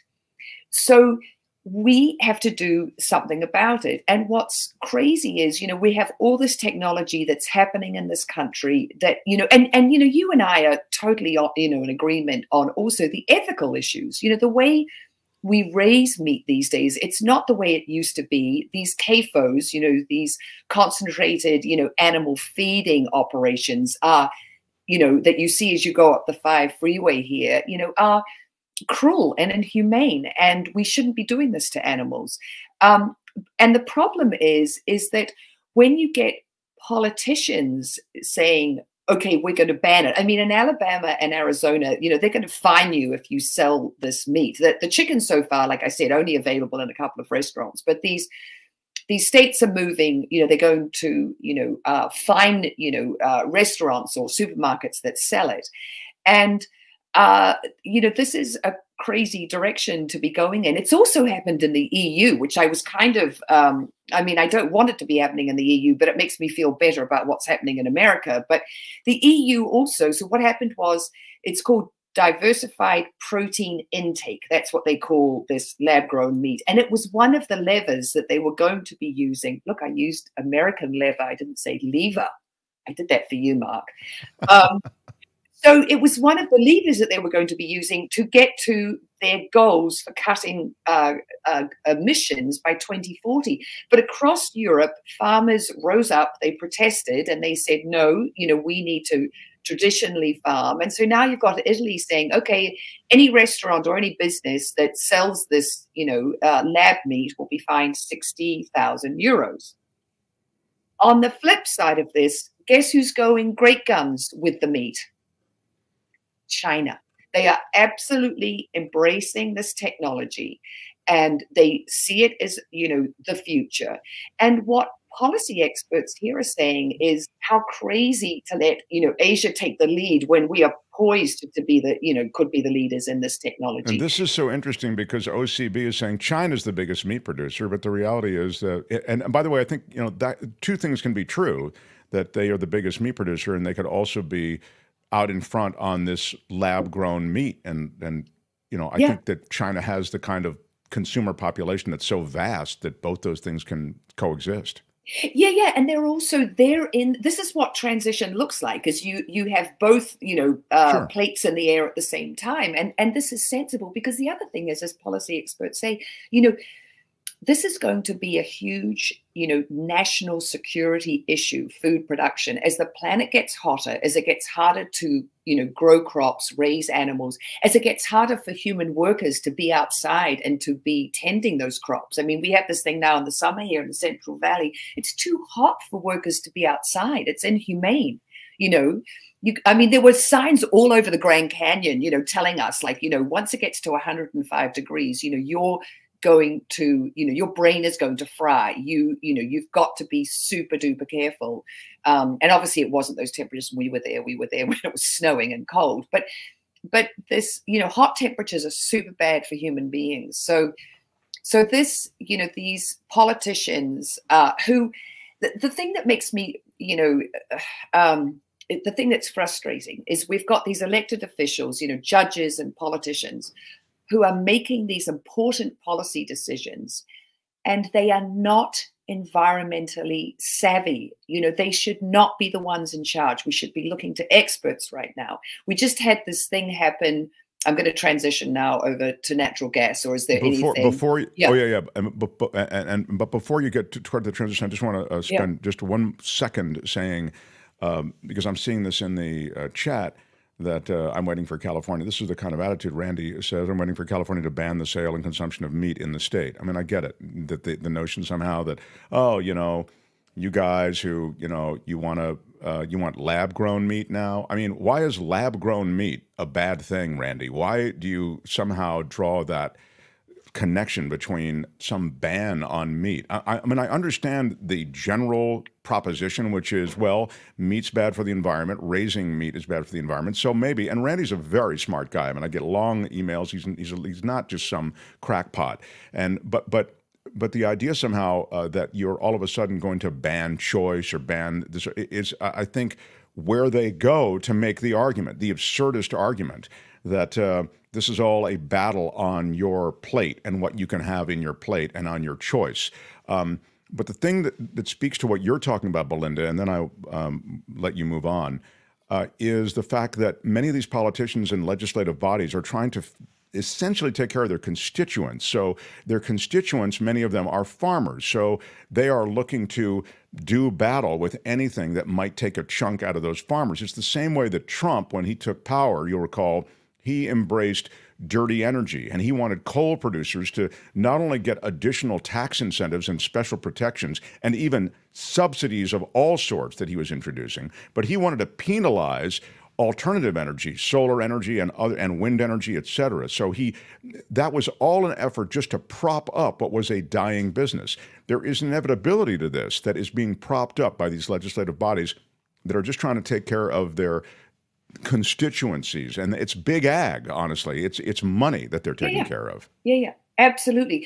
But in taking care of those constituents, they're not taking care of their constituents who want the choice to be able to choose. Do I want to eat traditionally grown meat, or do I care enough about what's going on, and am I concerned enough that I want to eat meat that's been grown in a lab as an alternative? And that's the argument against what these Republicans are doing, is that you really need to leave it up to the consumers. They need to have the choice.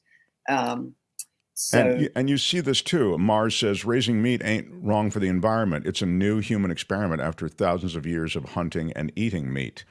I don't get that. Again, that's like trying to put a good face on it, maybe. I don't know. I mean, certainly after all this time, you can see the industrialized farming that is done. You can't see Mars. You can't see the downside of that. It seems so clear. Look, everyone, when they find out I'm from New Zealand, is super excited. And I had someone yesterday saying, oh, pure New Zealand, pure New Zealand. Well, New Zealand ain't so pure right now because we have so many dairy cattle that are peeing in our waterways that we've got this unbelievable eutrophication happening in lakes, in the ocean, where the rivers come out full of this, nitrate heavy water. And so tourists are arriving in New Zealand and expecting pure, beautiful green New Zealand and going to a lake they want to swim in, or this gorgeous river that I swam in as a kid. You can't go in it now because of the eutrophication, because of all the cattle. It's the magnitude of it. And no one is saying, hey, you can't have traditionally, raised meat. We're just saying, have this alternative and make this industry right-sized for the planet. We have to get right-sized for the size of the planet we're on. And right now what we have are these industries that are too big and too industrialized. And, it's not helping us. And the last word on this, I would say, is what's amazing to me is I would think this would be greeted with excitement. I mean, this is unreal. This changes everything. It feeds everyone forever. It does it without cruelty, without suffering. It does it without the environmental impact. You'd think it would be great, but no, it is getting insane pushback from those who are parts of legislative bodies and even just the body politic. It's like, no, it's just, don't tell me I want it's old school. We're so loath to push away from those beliefs which we've clung to and lifestyles that we've clung to for so long. Yeah. And look, I have absolute sympathy with people who feel threatened by change. And we've talked about it before. Psychologically, human beings, we're not good with change. But here's the thing. We're on a cushion that is getting thinner, and it's going to be easier to maneuver while we have this cushion of time. But, newsflash, once that cushion gets down to, something paper thin, ding dong, that ain't no cushion. When our backs are against the wall, it's going to be more difficult to make these changes. So what I see, and what I find, difficult to, be watching is that, that cushion is getting thinner, and this is our opportunity to make these changes. And there are so many people who are, doing this stuff. We've talked about, the casein that they're now making in a fermentation process so we can make, mozzarella cheese and have delicious pizzas, but, not have this, really intense dairying going on, which I've just described to you as ruining beautiful, pure green New Zealand. So it's really, it's crunch time, and it's not, I'm not saying, completely abolish one, but, get one right sized with the, how big the planet is, and, how much water there is, how much resources, how much methane can we afford, cows to be, burping into the atmosphere. Great point. All right, moving on. So we spent too much time on that. I'm not helping you because I'm jumping on board and making it longer. So go ahead. No, it's totally fine. So the other thing that's happened, which is, I just think, this is crazy. So the California Restaurant Association went after Berkeley's bill. Berkeley was the first city that banned gas piping, hookups into new homes. And they did this because, the way we heat our homes, that is responsible for 13% of our global emissions. And as we know, natural gas, methane and ethane is 24 times stronger than CO2 as a greenhouse gas. So it's really important. And when Berkeley did this, 140 other US cities and local governments also banned the, the hookup of natural gas into new buildings. And I was thinking about the Restaurant Association because, okay, so it got overturned by 3 judges on the 9th District, U.S. Court of Appeals. The Berkeley bill was written in such a way that they were able to overturn it. Berkeley has said it's halted immediately. They will repeal it. It will be gone. Other places say our bills against natural gas are stronger. We think we'll be able to fight it. All over the US, it's being fought by, the restaurant industry, home builders, and of course, natural gas industry. But will those restaurateurs, when, say cut to, 20, 30 years in the future where it's so hot, people only want to eat salad and not, flambé this, sauté that, will they rue the day that they fought against natural gas?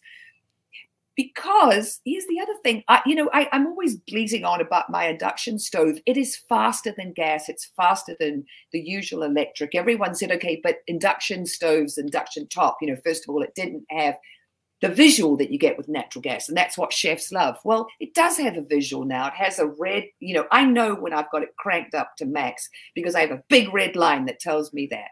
I mean, it's not a flame, but I can tell, that I'm flaming it. So, yeah. It's like just, yeah. I mean, look, see, you can see that part is on, the max.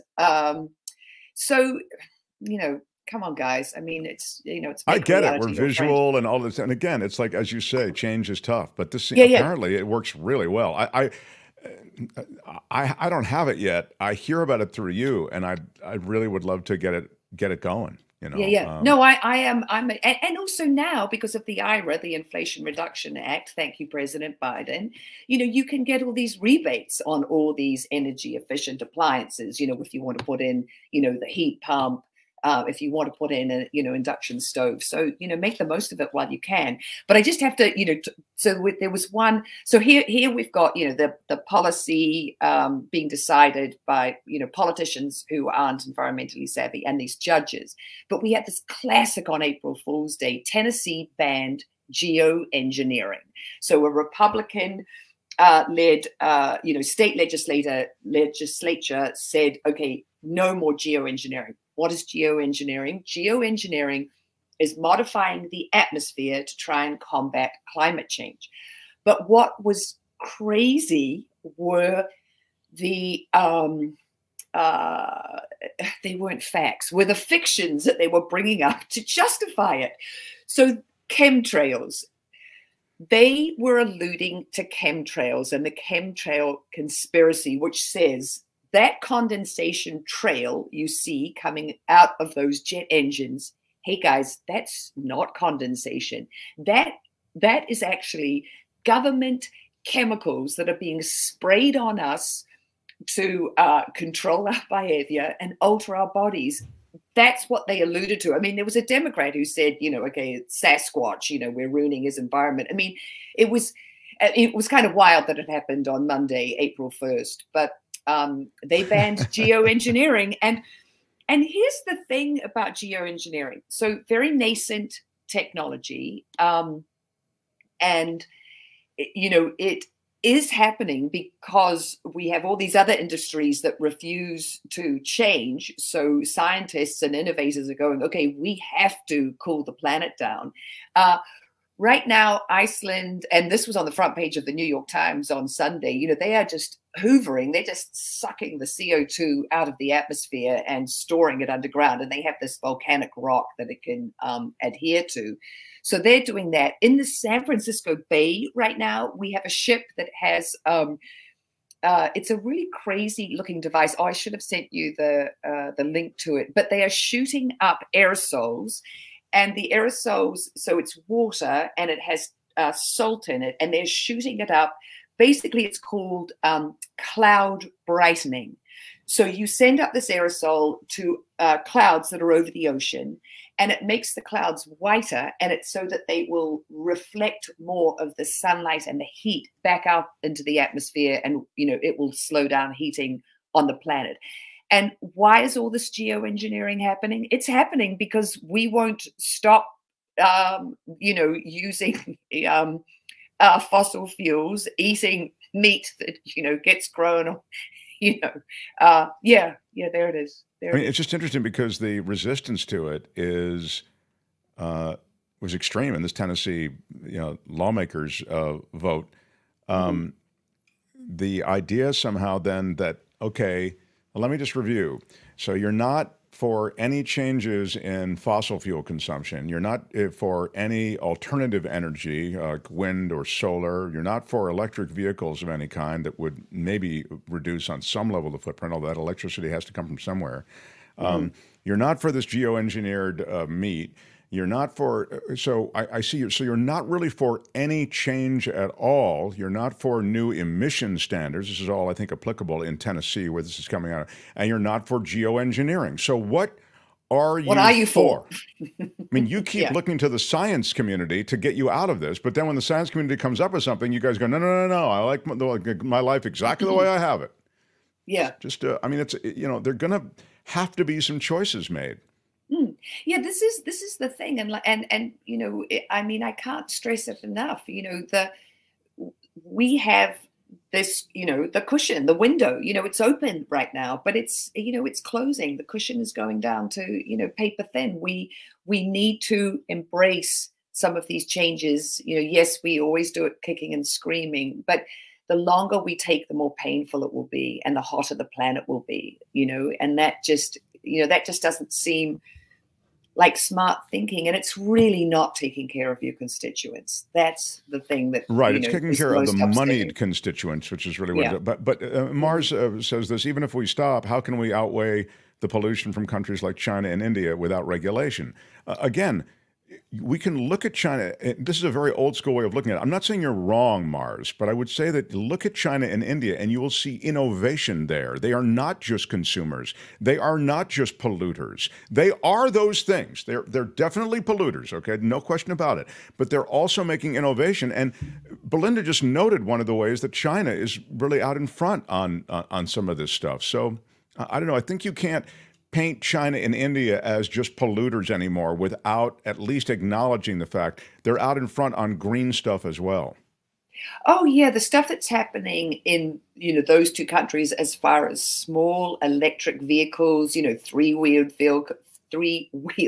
vehicles, you know, small cars, motorcycles. I mean, the innovations that are happening there, that replaceable battery, you know, so you drive in with your tuk-tuk and, you know, you don't have to wait for your battery to charge. There's a recharged one that they let you, you know, swap out your used battery for, and away you go. So you don't lose 1 minute of business time. I mean, all that stuff is, and also because of the huge populations there. Yes, India does have some terribly dirty coal that they're still burning. But the other thing is, the more we show leadership here, the more bargaining power we have with those two, hugely populated countries. So, yes, it swings and roundabouts. It's a really difficult moment in human history, but we have to make reality our friend. We really do. We have to respond in some way. Really quickly, Edward is asking, Belinda, what's worse, air travel or eating meat? Meat. I'm sorry, meat. Yeah, exactly. meat. It's not even close. Yeah. The air travel is responsible for 3% of global emissions, and our food is way bigger. And meat, as I was explaining before, 60% of the 30% of total emissions. So almost 2/3 of. If we're looking at 30%, 20% is coming from meat. So yeah, cutting down on meat, huge, absolutely huge. So, Belinda, I have to wrap up here pretty quickly. Is there one last thing you want to give us on the way out? I think. Well, I do always like to talk about positive stuff, but we should talk about geoengineering next week, just because of all these things that are happening, that kind of are good because they are going to, get the CO2 out. But also, I mean, there's a lot that goes with it, but let's look at that next week because I love it because, as you suggested, the New York Times did a big piece on it, and it was really quite impressive. And the whole idea that, and you touched on it before, this sequestration that can take place, carbon sequestration. I'm anxious to have you speak of that as well. Great to have you back. Welcome back, Belinda Wayouth, everybody. Thanks, Belinda. It's the Planet Stupid for today. More. It's the Planet Stupid. No. It's the Planet Stupid. Next time, only on The Mark Thompson Show.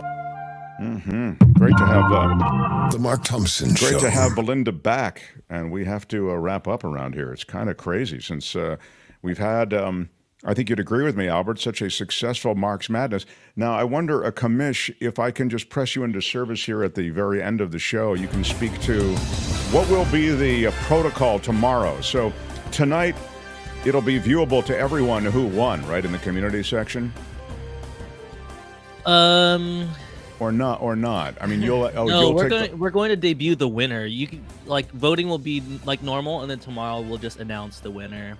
Okay. So tomorrow, Albert, as commissioner, will bestow upon someone, and it will likely be a single winner. Well, if Chit wins, there might be several tied for first. How will it work? It's very close right now. Yeah, we'll see. I'll see how the dynamics work because not all of them have the drops going further, and the best possible scores are. So I might have to crunch some numbers. It'll come down to points, and that's why Albert's here.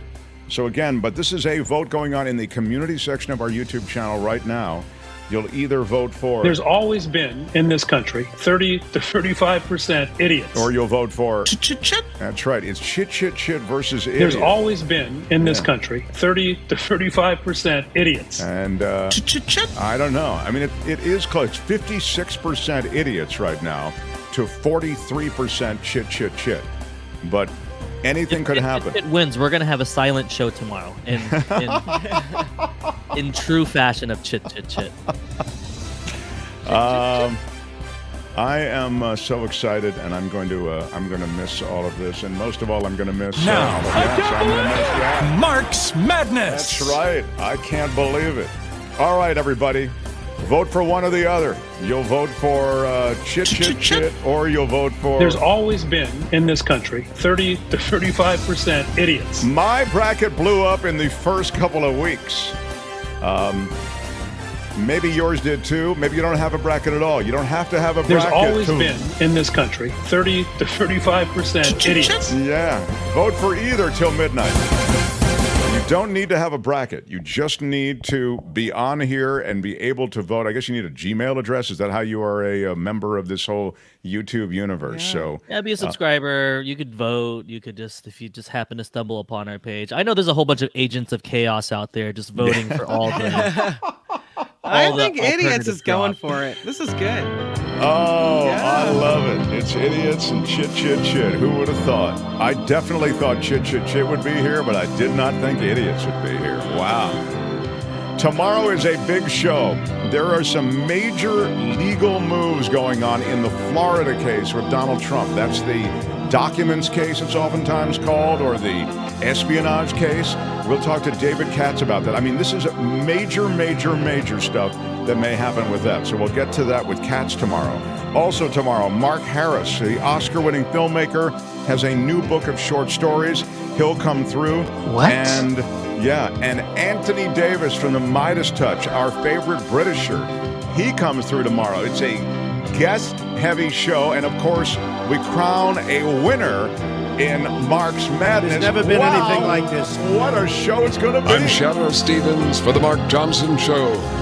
Bye-bye. The After Party Live is going down right now with Kim. Out of time. Check it out. Bye. Thanks, Albert. Thanks, Kim. Till tomorrow. Thanks, everybody. Bye-bye.